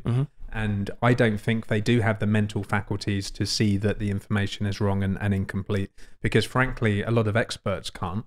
The real problem with GPT is that it's so plausible that the mistakes are not easy to see. Now, the first thing you said really resonated with me, which is that it's actually us, the people who are, let's say, early 40s, late 30s, onwards, because there's two types of cognition. There's generation and discrimination, and you learn those faculties together at school. And part of the reason why GPT is such a great superpower to us is that we can still discriminate. So we generate, we discriminate. Now, another factor to bring in is that part of the reason why GPT isn't a risk at the moment is because it's not very good yet. Now, it is very good, but it has some serious problems. And when you use it, you kind of like develop a feel for where it's good and where it's not good. So it's quite bad if you ask it open-ended questions about its internal knowledge base on things it wasn't trained on. Ask it about Noam Chomsky, it will give you an amazing response because it's densely trained on stuff about Noam Chomsky. It's really, really good at things inside the context window, very high resolution. So basically anything that you give it inside the context window, you summarize it, ask about it, generate code, it almost never makes mistakes, right? But it does still make mistakes. If you ask it to generate a script, it has this kind of character to it, which is very monolithic. It doesn't seem very human. It's very constant in style. So if you want to produce a good script with it, you have to kind of adopt this hierarchical recursive process. Where you segment it into bits and you kind of change the style on things and you change things. And you're actually doing this kind of like reflexive process over many steps, and that's something that requires a lot of intuition and a lot of knowledge. But the interesting thing though is in the future that won't be necessary, because it will become so good that in a single step it will produce something which is just done. And it's almost like the more you engage with the meta process, the more you understand it, the more engaged you are with it, and all of these risks that we're talking about are attenuated. But what when it becomes so good that you don't even bother engaging anymore, you just say, oh, it's done. Yeah, well, I think, like you said, I think I think our senses will become fine-tuned to when something is being produced by a GPT-style model and when it's not. And I think the recursive process is really important to show students how to use these technologies, because I don't think what anyone's suggesting is that the concept of an essay should be just something that is you put the question into GPT and you get the answer back. I think it speaks, I think, to what examination is, if it is possible to do that. I mean, if what we're basically saying, and I remember, it's from our school days, that I remember I had a way of writing essays that I knew was going to get me a good mark because I knew the structure. I knew what the exam board were looking for, and so in a way we were doing what a GPT model does. We just churn the same stuff that we know is following the right structure. We have to put the first bit is going to put our point of view, then we say that the counter arguments, and then we summarize. And it is somewhat formulaic, the process of writing an essay. So I think what GPT is taking away is some of the mechanics of that process, but the ideas themselves. I think there is a lot to be said for students that can then elevate that GPT output to something that really reflects them and is their way of describing a particular, or their unique style of writing. And I think you're right that GPT is somewhat it gives you a certain GPT style answer. And I know obviously you can prompt to kind of encourage it to be a different style, but I think a good student would still be able to do a better job of it at the moment than a GPT model would do.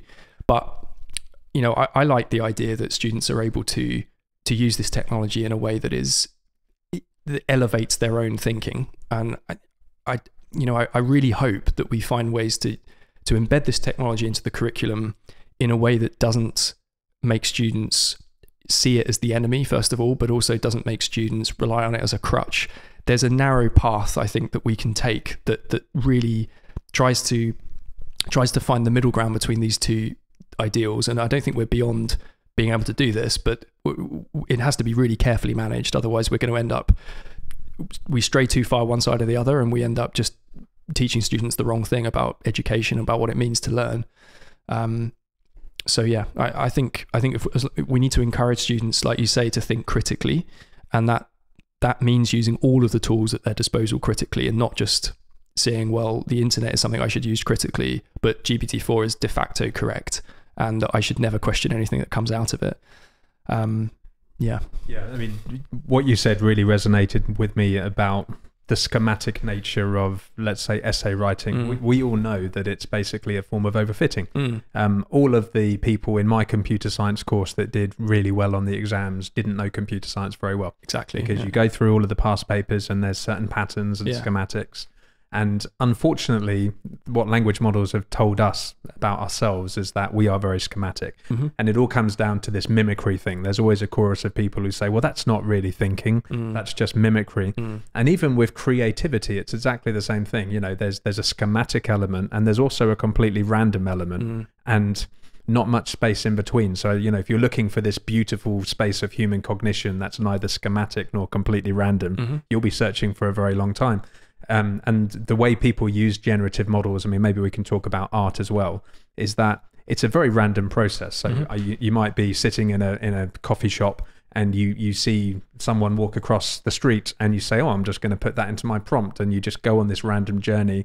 So that's quite random. Or you might just say, well, I'm going to look at what other people are doing and I'm going to steal their prompts, and you just get this kind of combination, don't you? Yeah, exactly. You know, I like the idea that we stop marking students on their ability to conform to a certain structure that we're expecting in the essay, but the idea itself should be what we're marking. We need to mark the student and not the essay, if that makes sense. The essay, I think what any sort of GPT model has shown us is that the essay structure is something that is no longer fair game for marking, and that by saying, like you said, a student who writes a good essay about computer science, or a student that writes a good structured essay about history that sort of just doesn't stray too far from the mark scheme, you know, how good a historian or a computer scientist are they?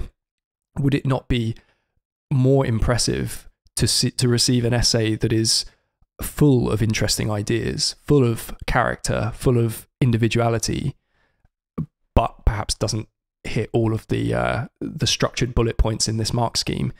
And you know, I like the idea that these tools are allowing us to be a bit freer with our expression, and our that we're not maybe as constrained about how every single sentence should sound. And I believe me, I've sat in front of proposals and I've sat in front of things that I have to write where I know exactly what I want to say, and I think what I want to say is very valid and is important, but I just can't structure the sentence. I'm just, you know, going it through in my head, trying to work out, do I put this first or do I put this first?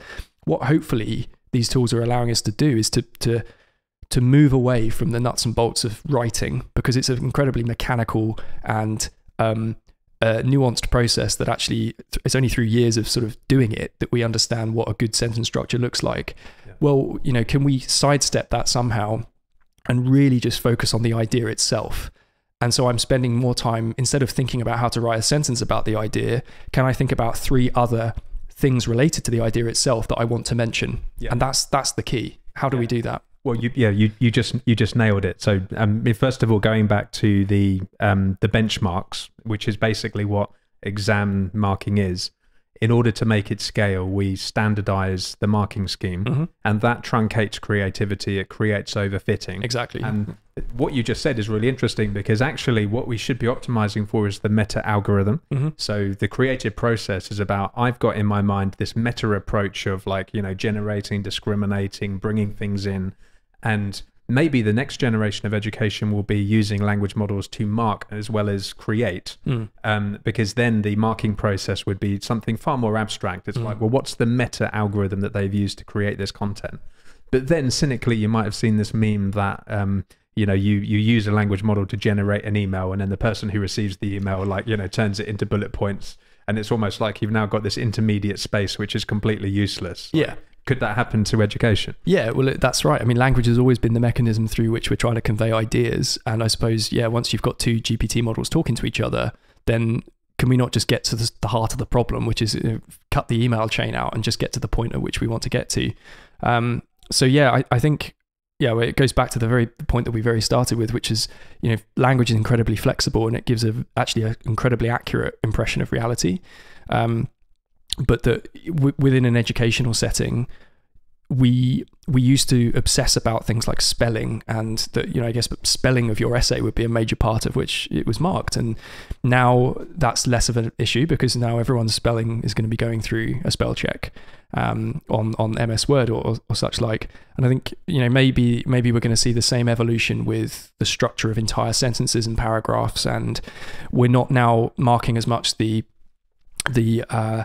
mechanics of idea conveyance, but we're marking instead the idea itself. And it's so important, I think, to get to the point of, I would love anyone going through a history class to be marked purely on an obscure relationship that they've found between two texts that they've read, maybe one in a different class altogether, and the history class that they're currently taking, or that they've done some outside reading or pulling in ideas from an entire book. And we would know that they did that rather than doing that through GPT, because in their Viva, they would be asked in depth about the subject, and that they could elaborate on it, and they get excited by it, and they convey that through speech.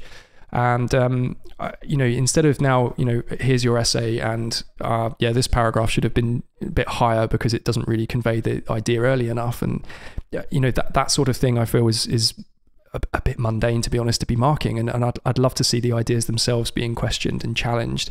And that will elevate us, I think, as a species, because now we have hopefully generations of people who can focus on what's exciting about the subject. And when we take history, we don't do it to learn how to structure an essay better. We learn it because we want to understand its implications for the modern world, and also for the sheer joy of learning about these people in the past and thinking about how they must have lived and how they must have thought. And I just think there's a huge opportunity to really use this technology to focus education on the subject and less on the exam and the marking of that exam and the essay structure. I mean, we talked a lot about essay writing and I guess written subjects like history, geography, and the humanities, but I suppose it also applies to mathematics and the sciences as well, where we can use the technology to enable students to fight through roadblocks that they're having with understanding. A really interesting angle for these large language models, I think, is to act as personal tutors.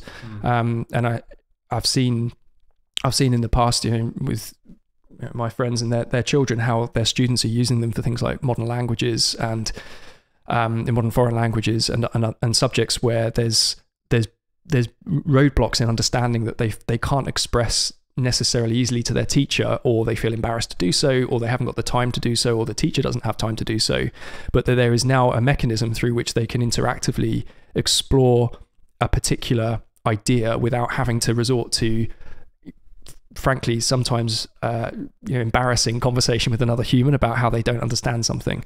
So the facelessness of a GPT model might actually in some ways be a benefit, and that there's an objectivity about it that is incredibly appealing for things like tutoring. I think that's an interesting angle as well. Yeah, I completely agree with that. I mean, even as a podcaster myself, I've thought a lot about what our value is, and our value is in bridge building. Because loads of professors do talks on YouTube. Not many people watch them because they don't understand. Well, sometimes professors are amazing, but no, like podcasting is about helping people, giving them tools to understand stuff. And if you think about the bridge building, where do you build the bridge from and where do you build the bridge to?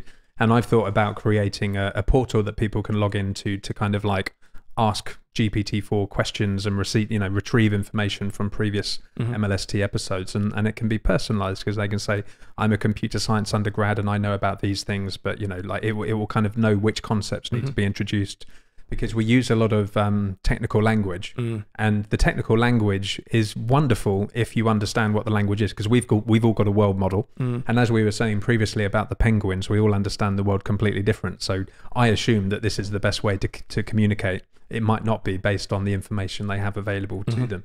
So I really agree with that. Another thing I wanted to talk about is, in a way, it's kind of depressing that, like, you can go on Teams now. There's this thing called Copilot where if you missed a meeting, you can say, "Can you summarize the meeting for me?" And you know what team meetings are like. The information content is pretty close to zero. Yeah. And that's actually quite depressing, because there's a sub game. It's not about what was said in the meeting. It's about the experience of being in the meeting. There's a whole kind of social dynamic.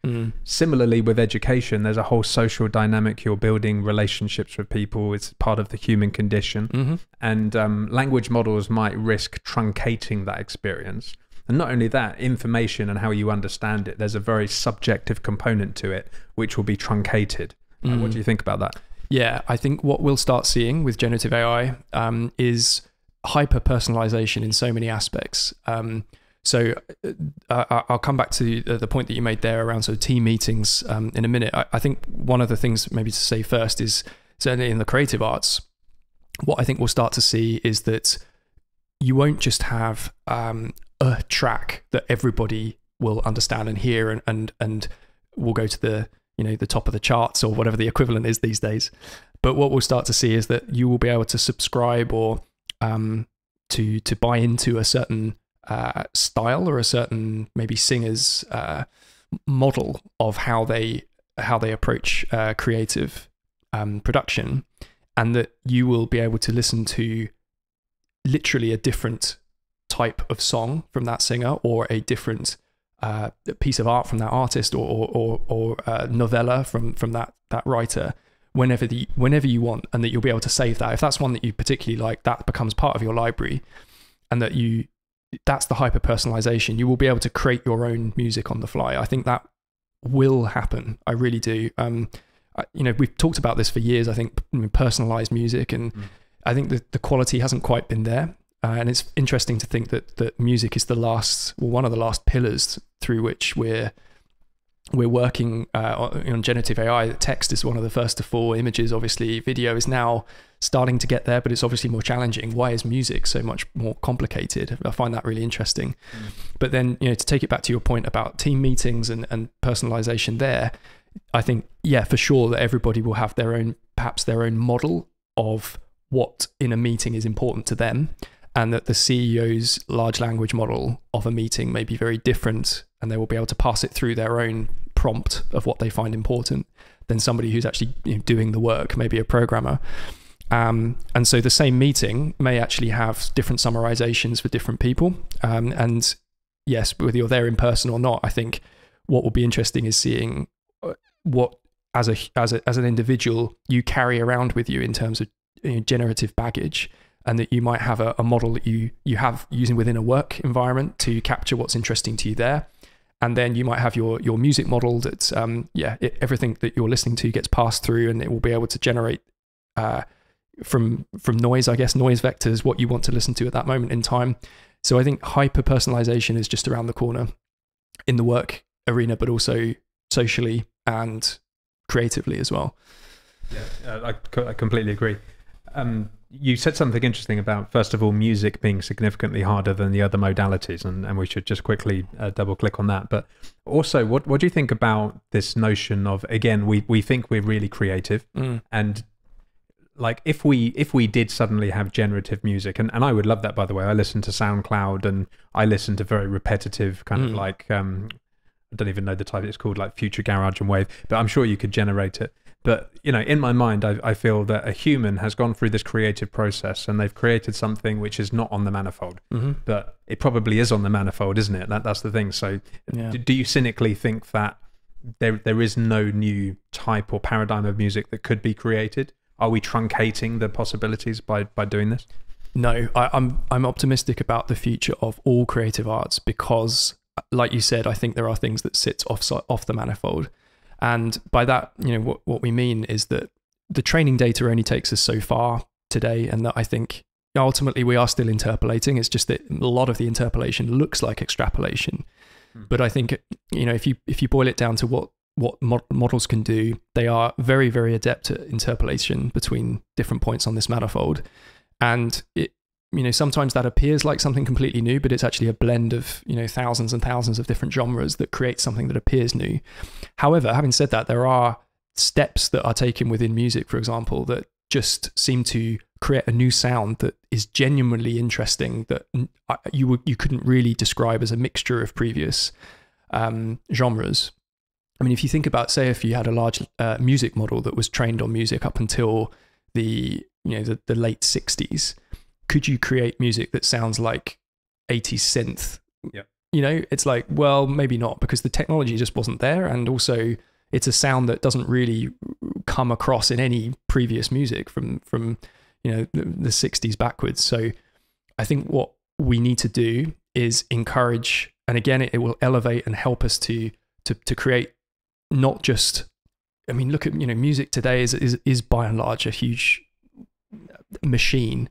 And even without generative models, I feel like some of the creativity has somewhat been sapped out of the music industry, because it's become a mechanism for generating revenue rather than for creative output, and new ideas are too risky a lot of the time.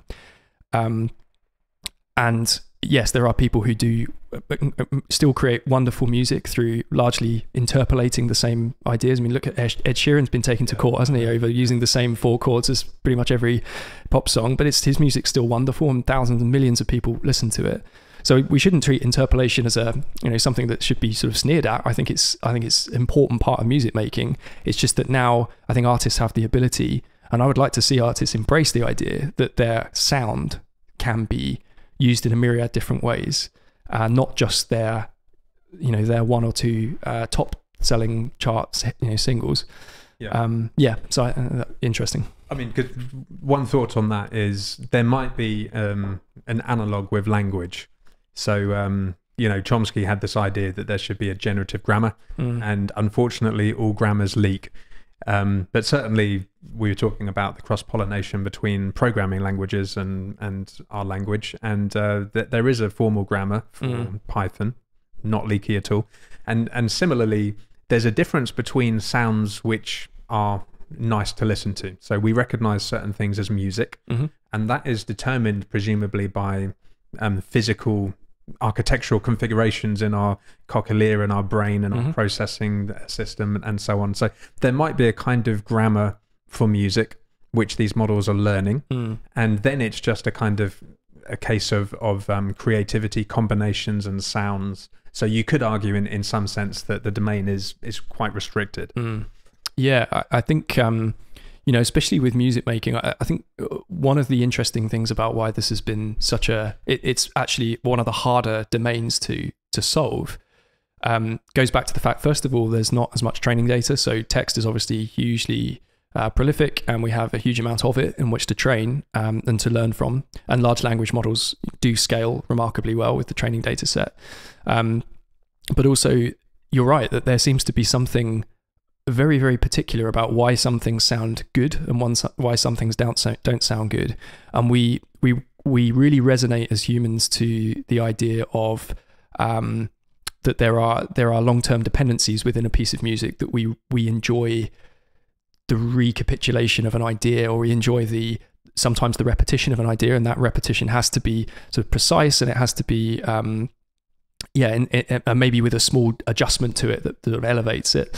And certainly within pop music or modern music, I think what we're seeing is that a lot of the time these ideas can be in some way forced, and can be in some way sort of embedded into the music without too much sort of creative process. And maybe what generative modeling will allow us to do is get back to the old school idea of, can we come up with something that sounds a bit different to people's ears, and that it's because we can generate this stuff now at scale, that there's more opportunity to get things wrong, and suddenly something will burst through that just sounds fresh, new, different, rather than having to take the risk on that idea, because it's so difficult to come up with something like that and take the risk on it.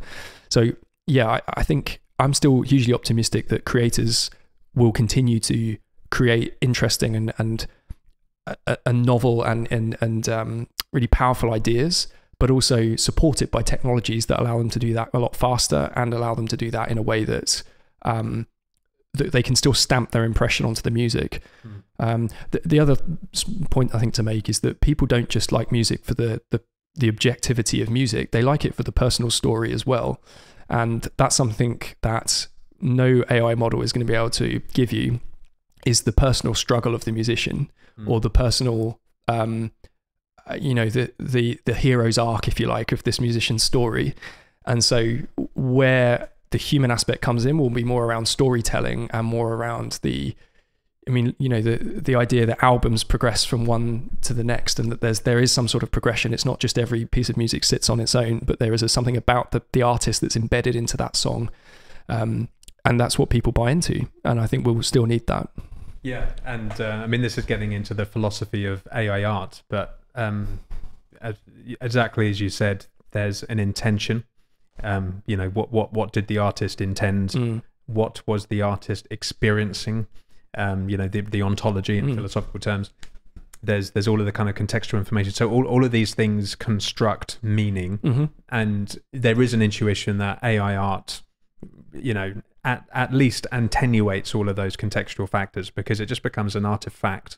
But yeah, in a sense, you were saying something very interesting about the kind of the correctness of a piece. So with music, it doesn't really, other than following something which sounds musical, there's not a clear notion of correctness.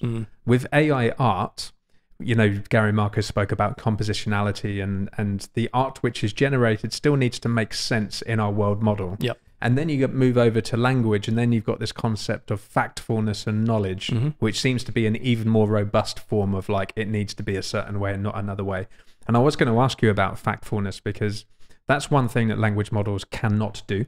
So they cannot verify facts, and there are lots of kludges for kind of doing that. But so you could argue that it's not really saving students any time if they actually have to go and fact check everything. But I just wondered, could you sort of extend that out into art and music? That does it need to be correct in the same way?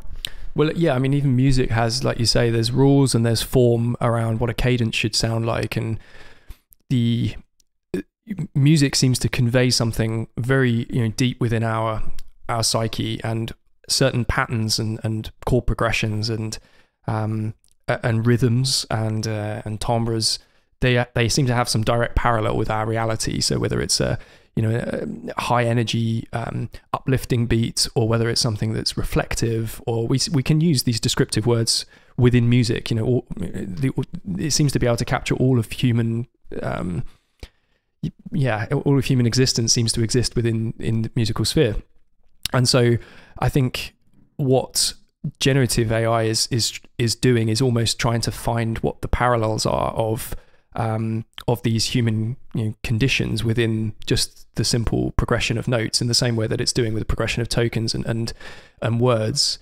But the data simply isn't there, or there isn't as much quantity, so it's much harder to train the models, certainly within the public domain. And I think long-range dependency is also a much bigger problem with music, because you mentioned sort of factfulness, and I guess music doesn't have the notion of a fact. It's nothing's ever wrong in music, but there's certainly some things that would sound incorrect, or would sound not in fitting with the 4 bars that we heard just maybe 30 seconds ago. And so I think a piece of music is in some ways it has to be even more precise, because if we feel that it's too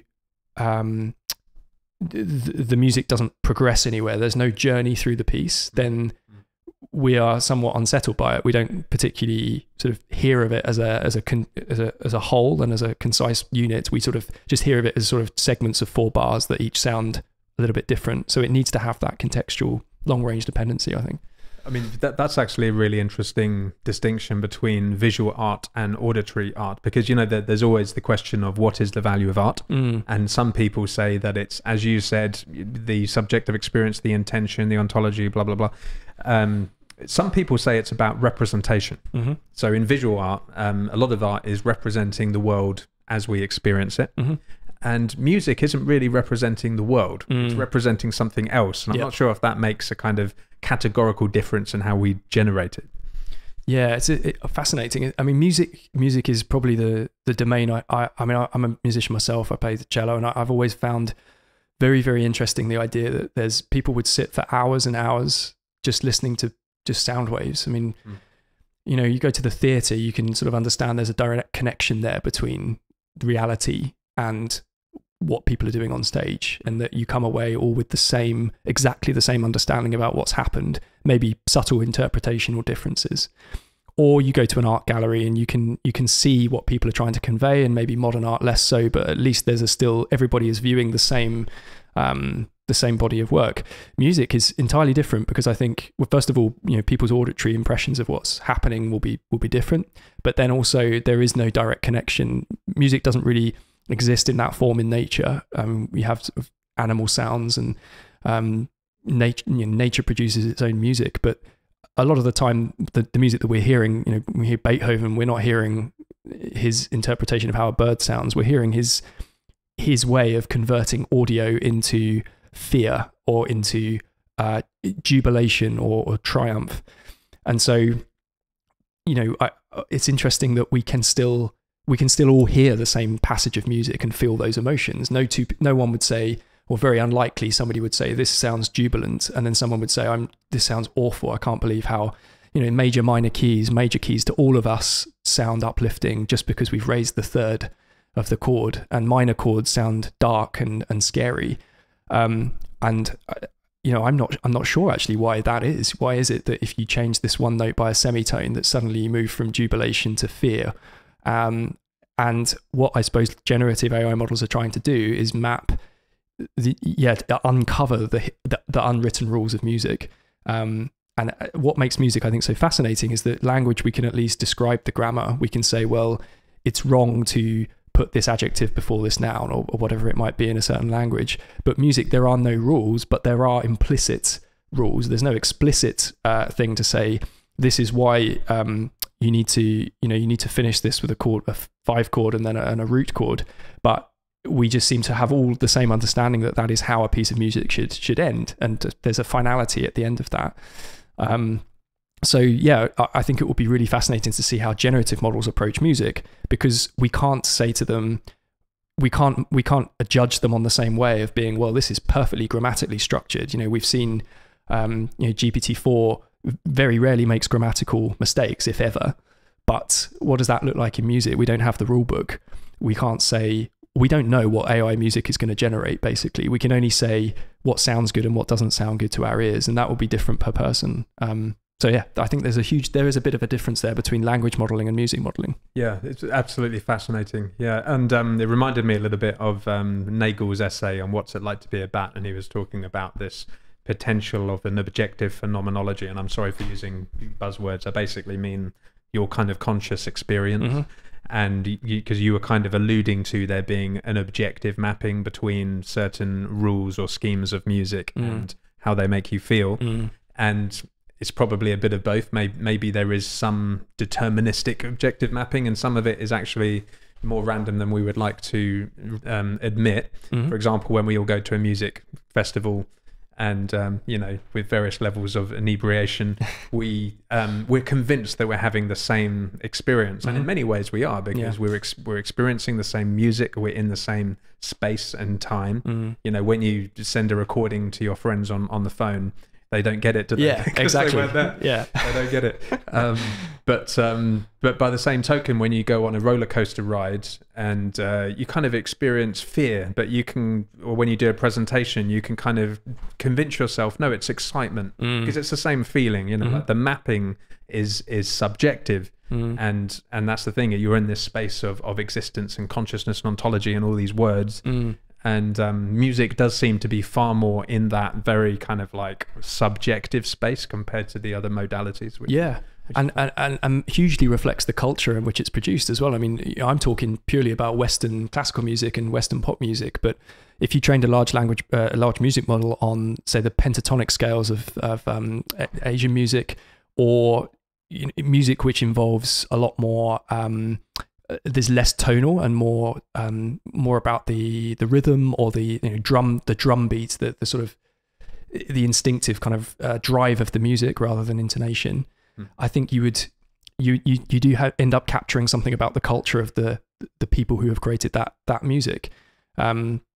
So yeah, I think as well, if we're training music models, I think it's really important, in the same way that we don't want to introduce biases in large language models by only training on Western data sets or only training on English data sets.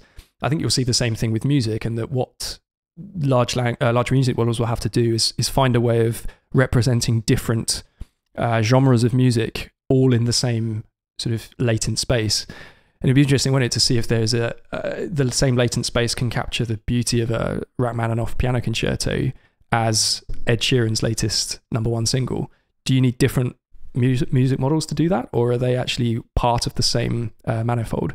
Because they're using the same chords, they're using the same progressions, but the whole idea of those two things is completely different. One is something you can put on very background music to listen to for a short moment of enjoyment. The other one is something that is conveying so much more about that composer's ideas. And yeah, I just find it really interesting to think how those two things might compete. And I think as well with language modeling, you're always dealing with sets of tokens about words or parts of words. With music, there are no such thing as tokens, because you either model music as a sequence of notes, where those notes have duration, they have pitch, they have timbre, or you order it as the waveform itself. In which case they can, an Ed Sheeran track could be modeled in the same way as a symphony, because ultimately they're both in the same medium of waveforms with frequency and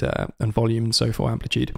So how do we as generative modeling practitioners model music? Do we just keep it in waveform space, or do we resort to notes? But then as soon as we resort to notes, we're biasing towards Western music, because a lot of genres of music don't have that sort of representation of music on the page. They are passed down through word of mouth, or they're passed down through call and response, and improvisation. Yeah, so interesting to see how we develop this. Yeah, I know, and I guess something that's just struck me is, we were surprised that we thought truck drivers would have their jobs automated first, and it was actually the information workers. And maybe we can talk a bit about democratization in general, because this technology is very democratizing. But similarly, critics of AI thought that it would be okay for epistemology or for knowledge, and actually it's not very good at objective facts. And we always thought it wouldn't do ontology or conscious experience in subjective states. And as we've just been alluding to, yes, it can to quite a large extent. So in many ways our intuitions have been turned upside down. Let's just quickly touch on this democratization point though, which is that in a way you could be someone who doesn't speak English very well, and you can now write beautiful essays, you can do programming, you can do a whole bunch of stuff. So do you think that kind of democratization is a good thing? Yeah, I do. In short, I think it levels the playing field wonderfully. We've always had the issue of some people having access to the best tools and the best quality education. And I think what large language models have the potential to do is give everybody at least a fighting chance, if they have access to these models, of being able to get started and not become necessarily expert, but at least not feel they're working with a blank page. I think large language models just solve the blank page problem for so many different areas. That you're no longer, if you're like creating a React app, or I was the other day building a website for some GPT demos that we're doing as a company, and I just wanted something on page that I could get started with, and within 30 minutes there was the website with all of the functionality that I wanted, and then I took over from there, and we've now got that website live.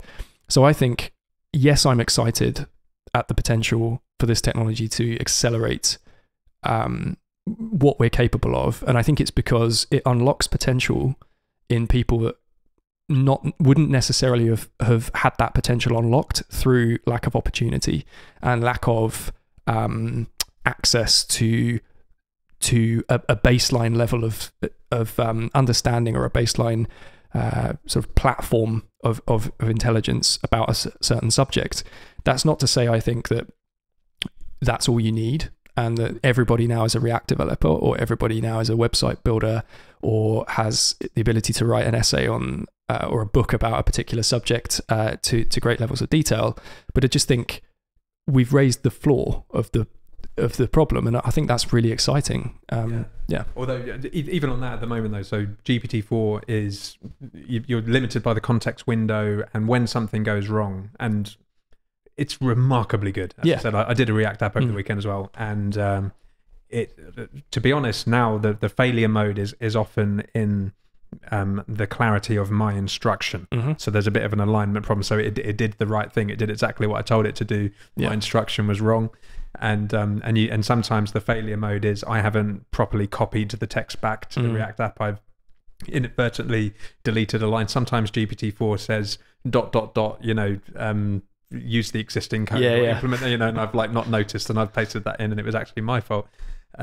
But admittedly though, there are still a few failures, and that means I actually need to dig in, and I have to understand how references and callbacks work in React, which it can be quite onerous and so on. We're in the UK, and we've got hyperinflation. Our economy is really, really bad compared to the rest of the EU.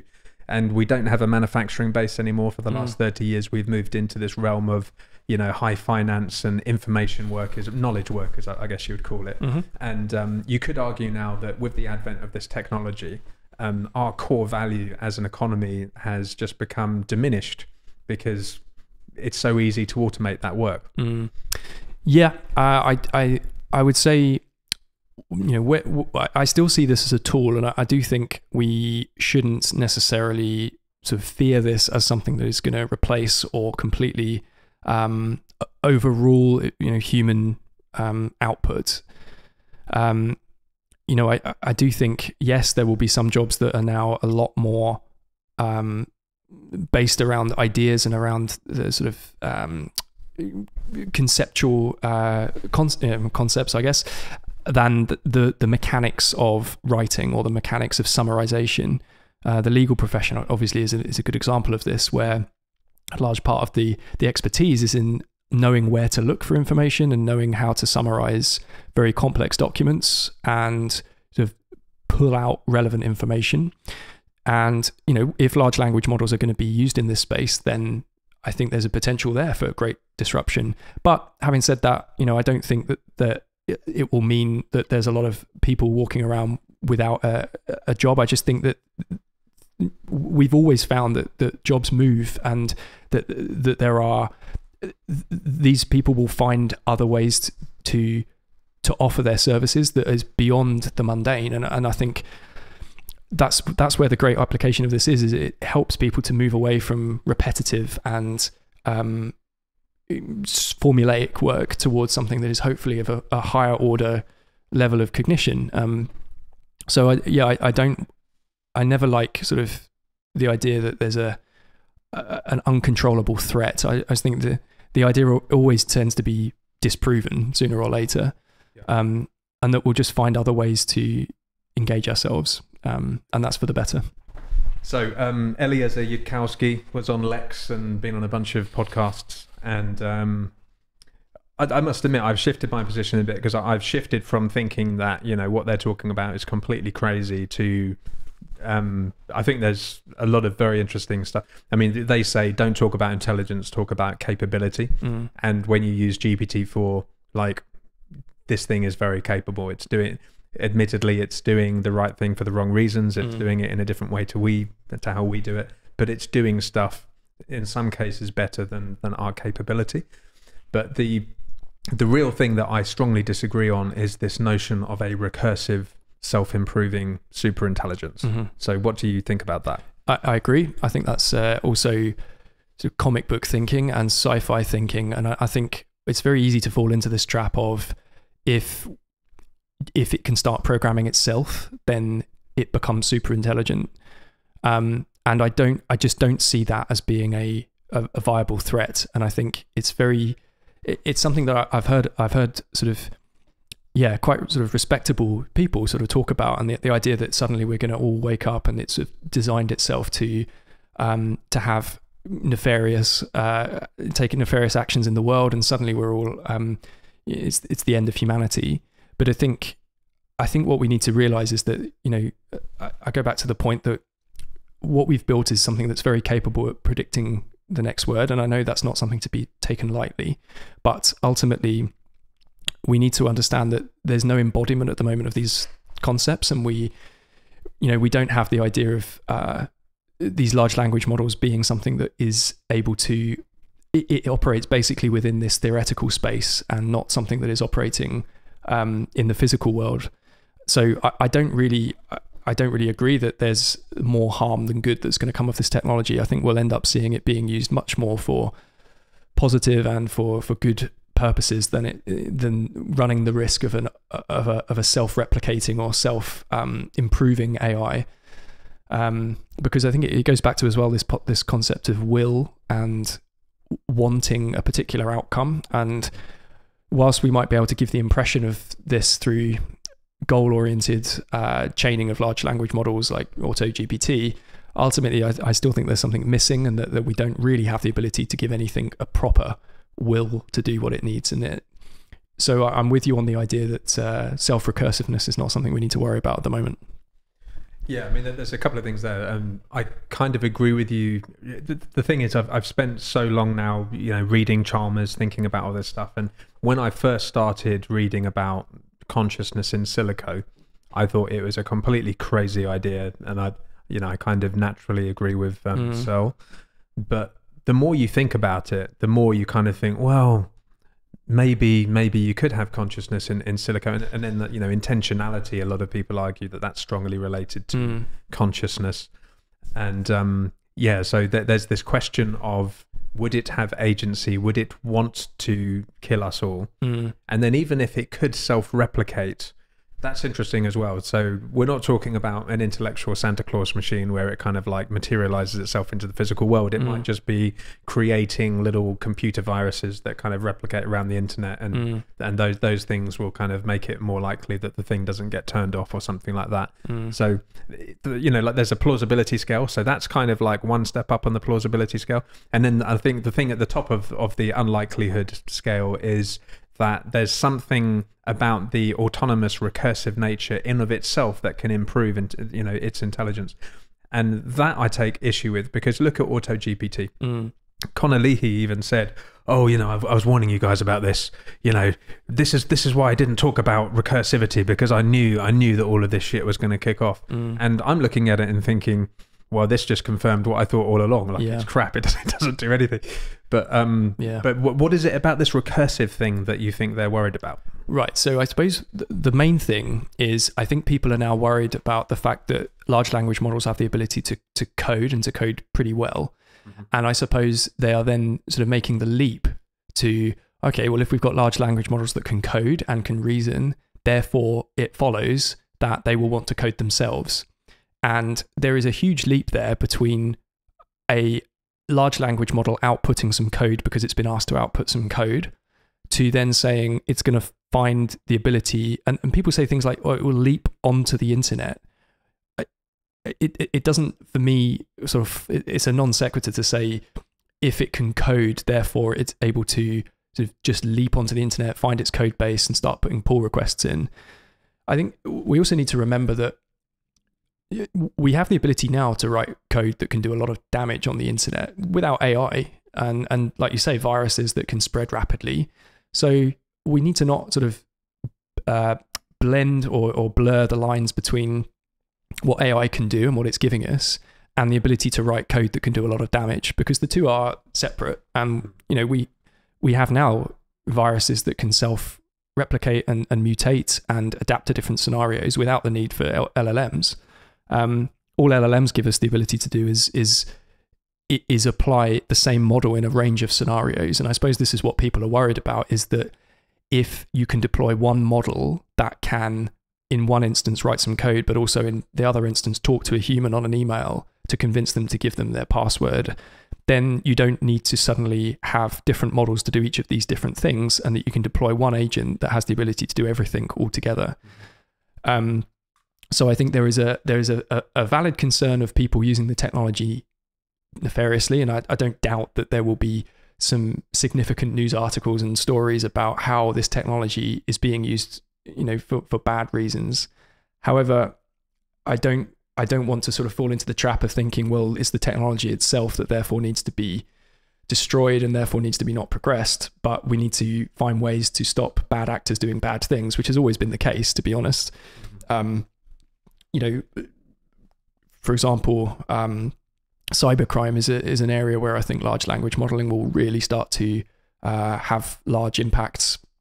And I think, even then, the same, it will be the same challenges that we face with cybercrime. So detection and defense and being able to quickly adapt to new scenarios that haven't been seen before. And it will just be about understanding how this technology may accelerate these ideas, but it won't be a different kind of attack or a different kind of entity that we're dealing with. We just need to understand that there are now ways to generate large amounts of text very, very quickly, or large amounts of code very, very quickly. But I don't see it as being something that will ultimately recurse back to it wanting to update its own code base to achieve a particular means. But I totally understand this is something that is I can see why people think very deeply about this, and that there is not I'm not willing to say that I'm 100% certain that I'm right, basically. Well, that's the thing. There's always a bit of a lingering doubt. And exactly. This is why this narrative has become so pervasive, because they always say, well, do you really know? Yeah. And then they say, well, it's a low likelihood, high magnitude event, therefore we have to take it seriously. Pascal's wager and all that stuff.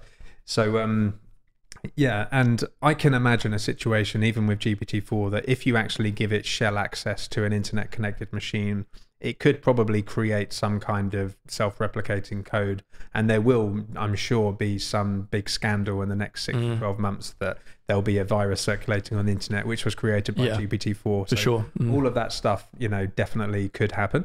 And then the intentionality thing, just look at Bing GPT, like whether or not it's mimicry, it does appear to have intentions and thoughts, and I could see it potentially doing certain things that could be harmful. So I don't know, it's I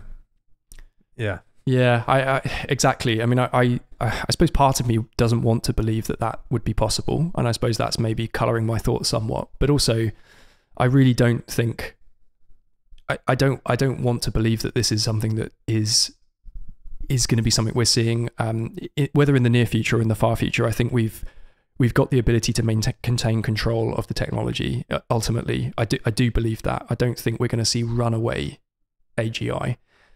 Whether we see an incredibly powerful general intelligences, I'm more convinced that is true. But I suppose the differentiator there is that whether it's a runaway, and I think that's the key, is that I guess people on the one far side of the opinion would say, well, I don't think we'll end up having control over it, and that it will end up being something we've lost the ability to turn off. That's the bit I probably would say is not in line with my opinion. I think we will always maintain control, and we have the ability to do so. But as I say, the technology is moving so fast, it's difficult to really sort of say with any certainty. I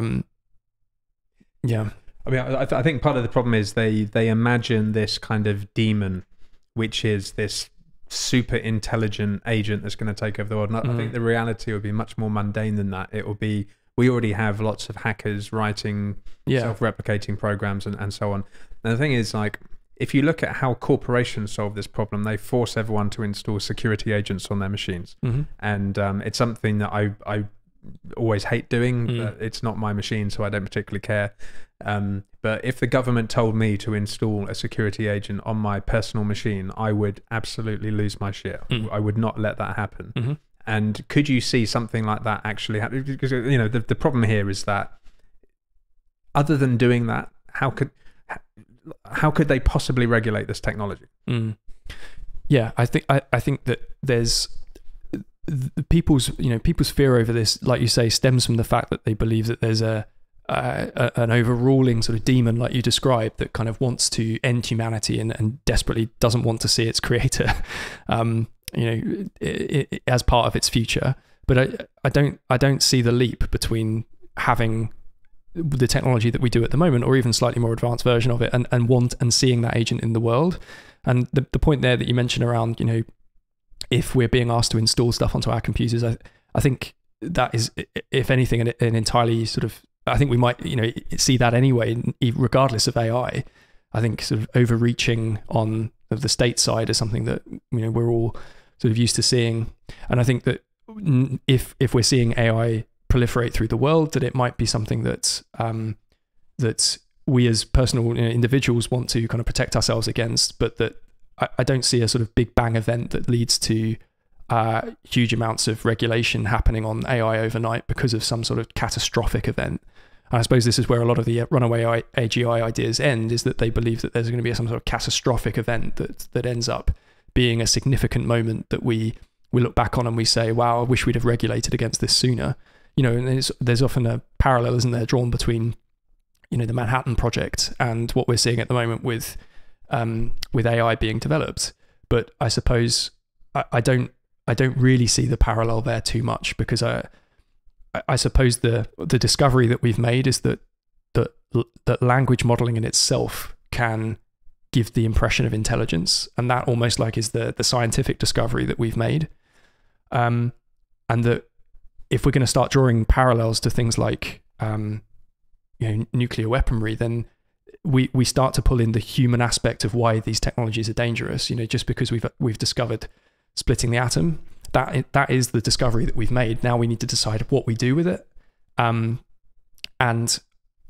I don't see it in the same way that there's going to be this big event that causes us to reevaluate whether the discovery that we've made is a danger or not. I think you're right that it will be much more mundane, and that we'll end up seeing AI proliferate, but in a way that doesn't really cause us to go, this is horrendous what we've just created, we need to do something immediately. Okay, well, let me give you a thought experiment, which I think is quite interesting. So to these people in the rationalist community, intelligence is literally being able to predict the future. And Connor Leahy is a huge fan of Friston. He was a co-interviewer on the first interview we did with him. So in a sense, these people think the same as you. They think that when you predict beyond a certain horizon, that you get these like runaway events. Yeah. So let's say we had an intelligent, and by the way, the reason why I don't think it's possible is because I know that if you take these trajectories, these prediction trajectories, you're traversing an exponentially large space. But it turns out that's what everyone said about language, and it turned out to be wrong. So what if they could actually predict our actions, let's say a certain number of steps into the future, and being able to do so created these kind of like transient capabilities that could lead to doom. Is that completely far-fetched? I suppose I'd go back to the earlier point, which is that we already have the ability to write very, very, very, very complex programs without the need for a large language model to do bad things in the world, and that we need to remember that there is a line that needs to be sort of drawn between computer programming in itself and the ability to create agents and entities that enact things out in the world that are considered damaging, and the ability to create code and create programs that are prompted in a certain way to do a certain thing. And I suppose what these people would say is that there's going to be a blending of those two things, so that suddenly you are not fixed to a certain set of code in order to deploy your agent, but you can deploy it very, very loosely with a set of prompts or a set of instructions to generally achieve a certain goal. But your point there of the fact that this space is exponentially large, and therefore it will have to find its way through a very sort of complicated sequence of events in order to achieve its goal. And the beauty of programming without large language models is that it is able to do so. You know exactly what you've deployed, and it's solving this one particular trajectory time and time again. And that if we are able to create models that can, in some small way, traverse not just one trajectory, but also have the ability to spread and to find their own way through the path, through the exponential space, whether that creates danger, I still don't think so, because I think it would be more efficient in many ways to actually just code up a series of agents to do the things you want it to do, rather than deploy a large language model to try to find it out for itself. And I think if there were ways to do that we would have already seen, and we do see cyber attacks which are complex and involve agents that in some cases wait for years on infrastructure before deploying, and can wait and monitor different parts of the network for a certain event to happen or a certain vulnerability to become apparent. So what we need to really understand is whether there is there benefit to deploying an agent that, and I'm thinking from the bad guys' perspective, what's their incentive to deploy a large language model based virus generation agent, for example, rather than just do it now with exactly a particular attack trajectory and building a series of attacks that are targeted and do one thing very, very well, rather than a large language model that does a lot of things 80% well. I'm not sure that there's a benefit at the moment to doing that, but I've always been optimistic about these things. I don't think that we should be cautious but not terrified at the potential, and that there's things that we can start to, conversations that we should be having basically around this, but it needs to be grounded in reality, and it grounded in not hyperbole, but real specific use cases of, I can write this today to do this. How are you going to defend against that? And I haven't really, like you say, the AutoGPT stuff is impressive at face value, but as soon as you dig under the surface, you realize this actually gets itself in knots. And that's not to say, it's not going to do this in future, and that we need to be cautious. But I think everything should be grounded in scenario-based reality of what's possible, and that we shouldn't leap 20 steps into the future and say, well, what about this happening when we're still here? We need to understand what's in the immediate vicinity an issue, make sure we have the right people talking about these things and are aware of the potential consequences, and take actions based on what we can see happening today, rather than the sci-fi version of the future. Yeah. Cool. David, absolute pleasure. Thank you very much for joining us today. Oh, it's been really fascinating. Thanks very much for having me on. Really enjoyed it. My pleasure. My pleasure.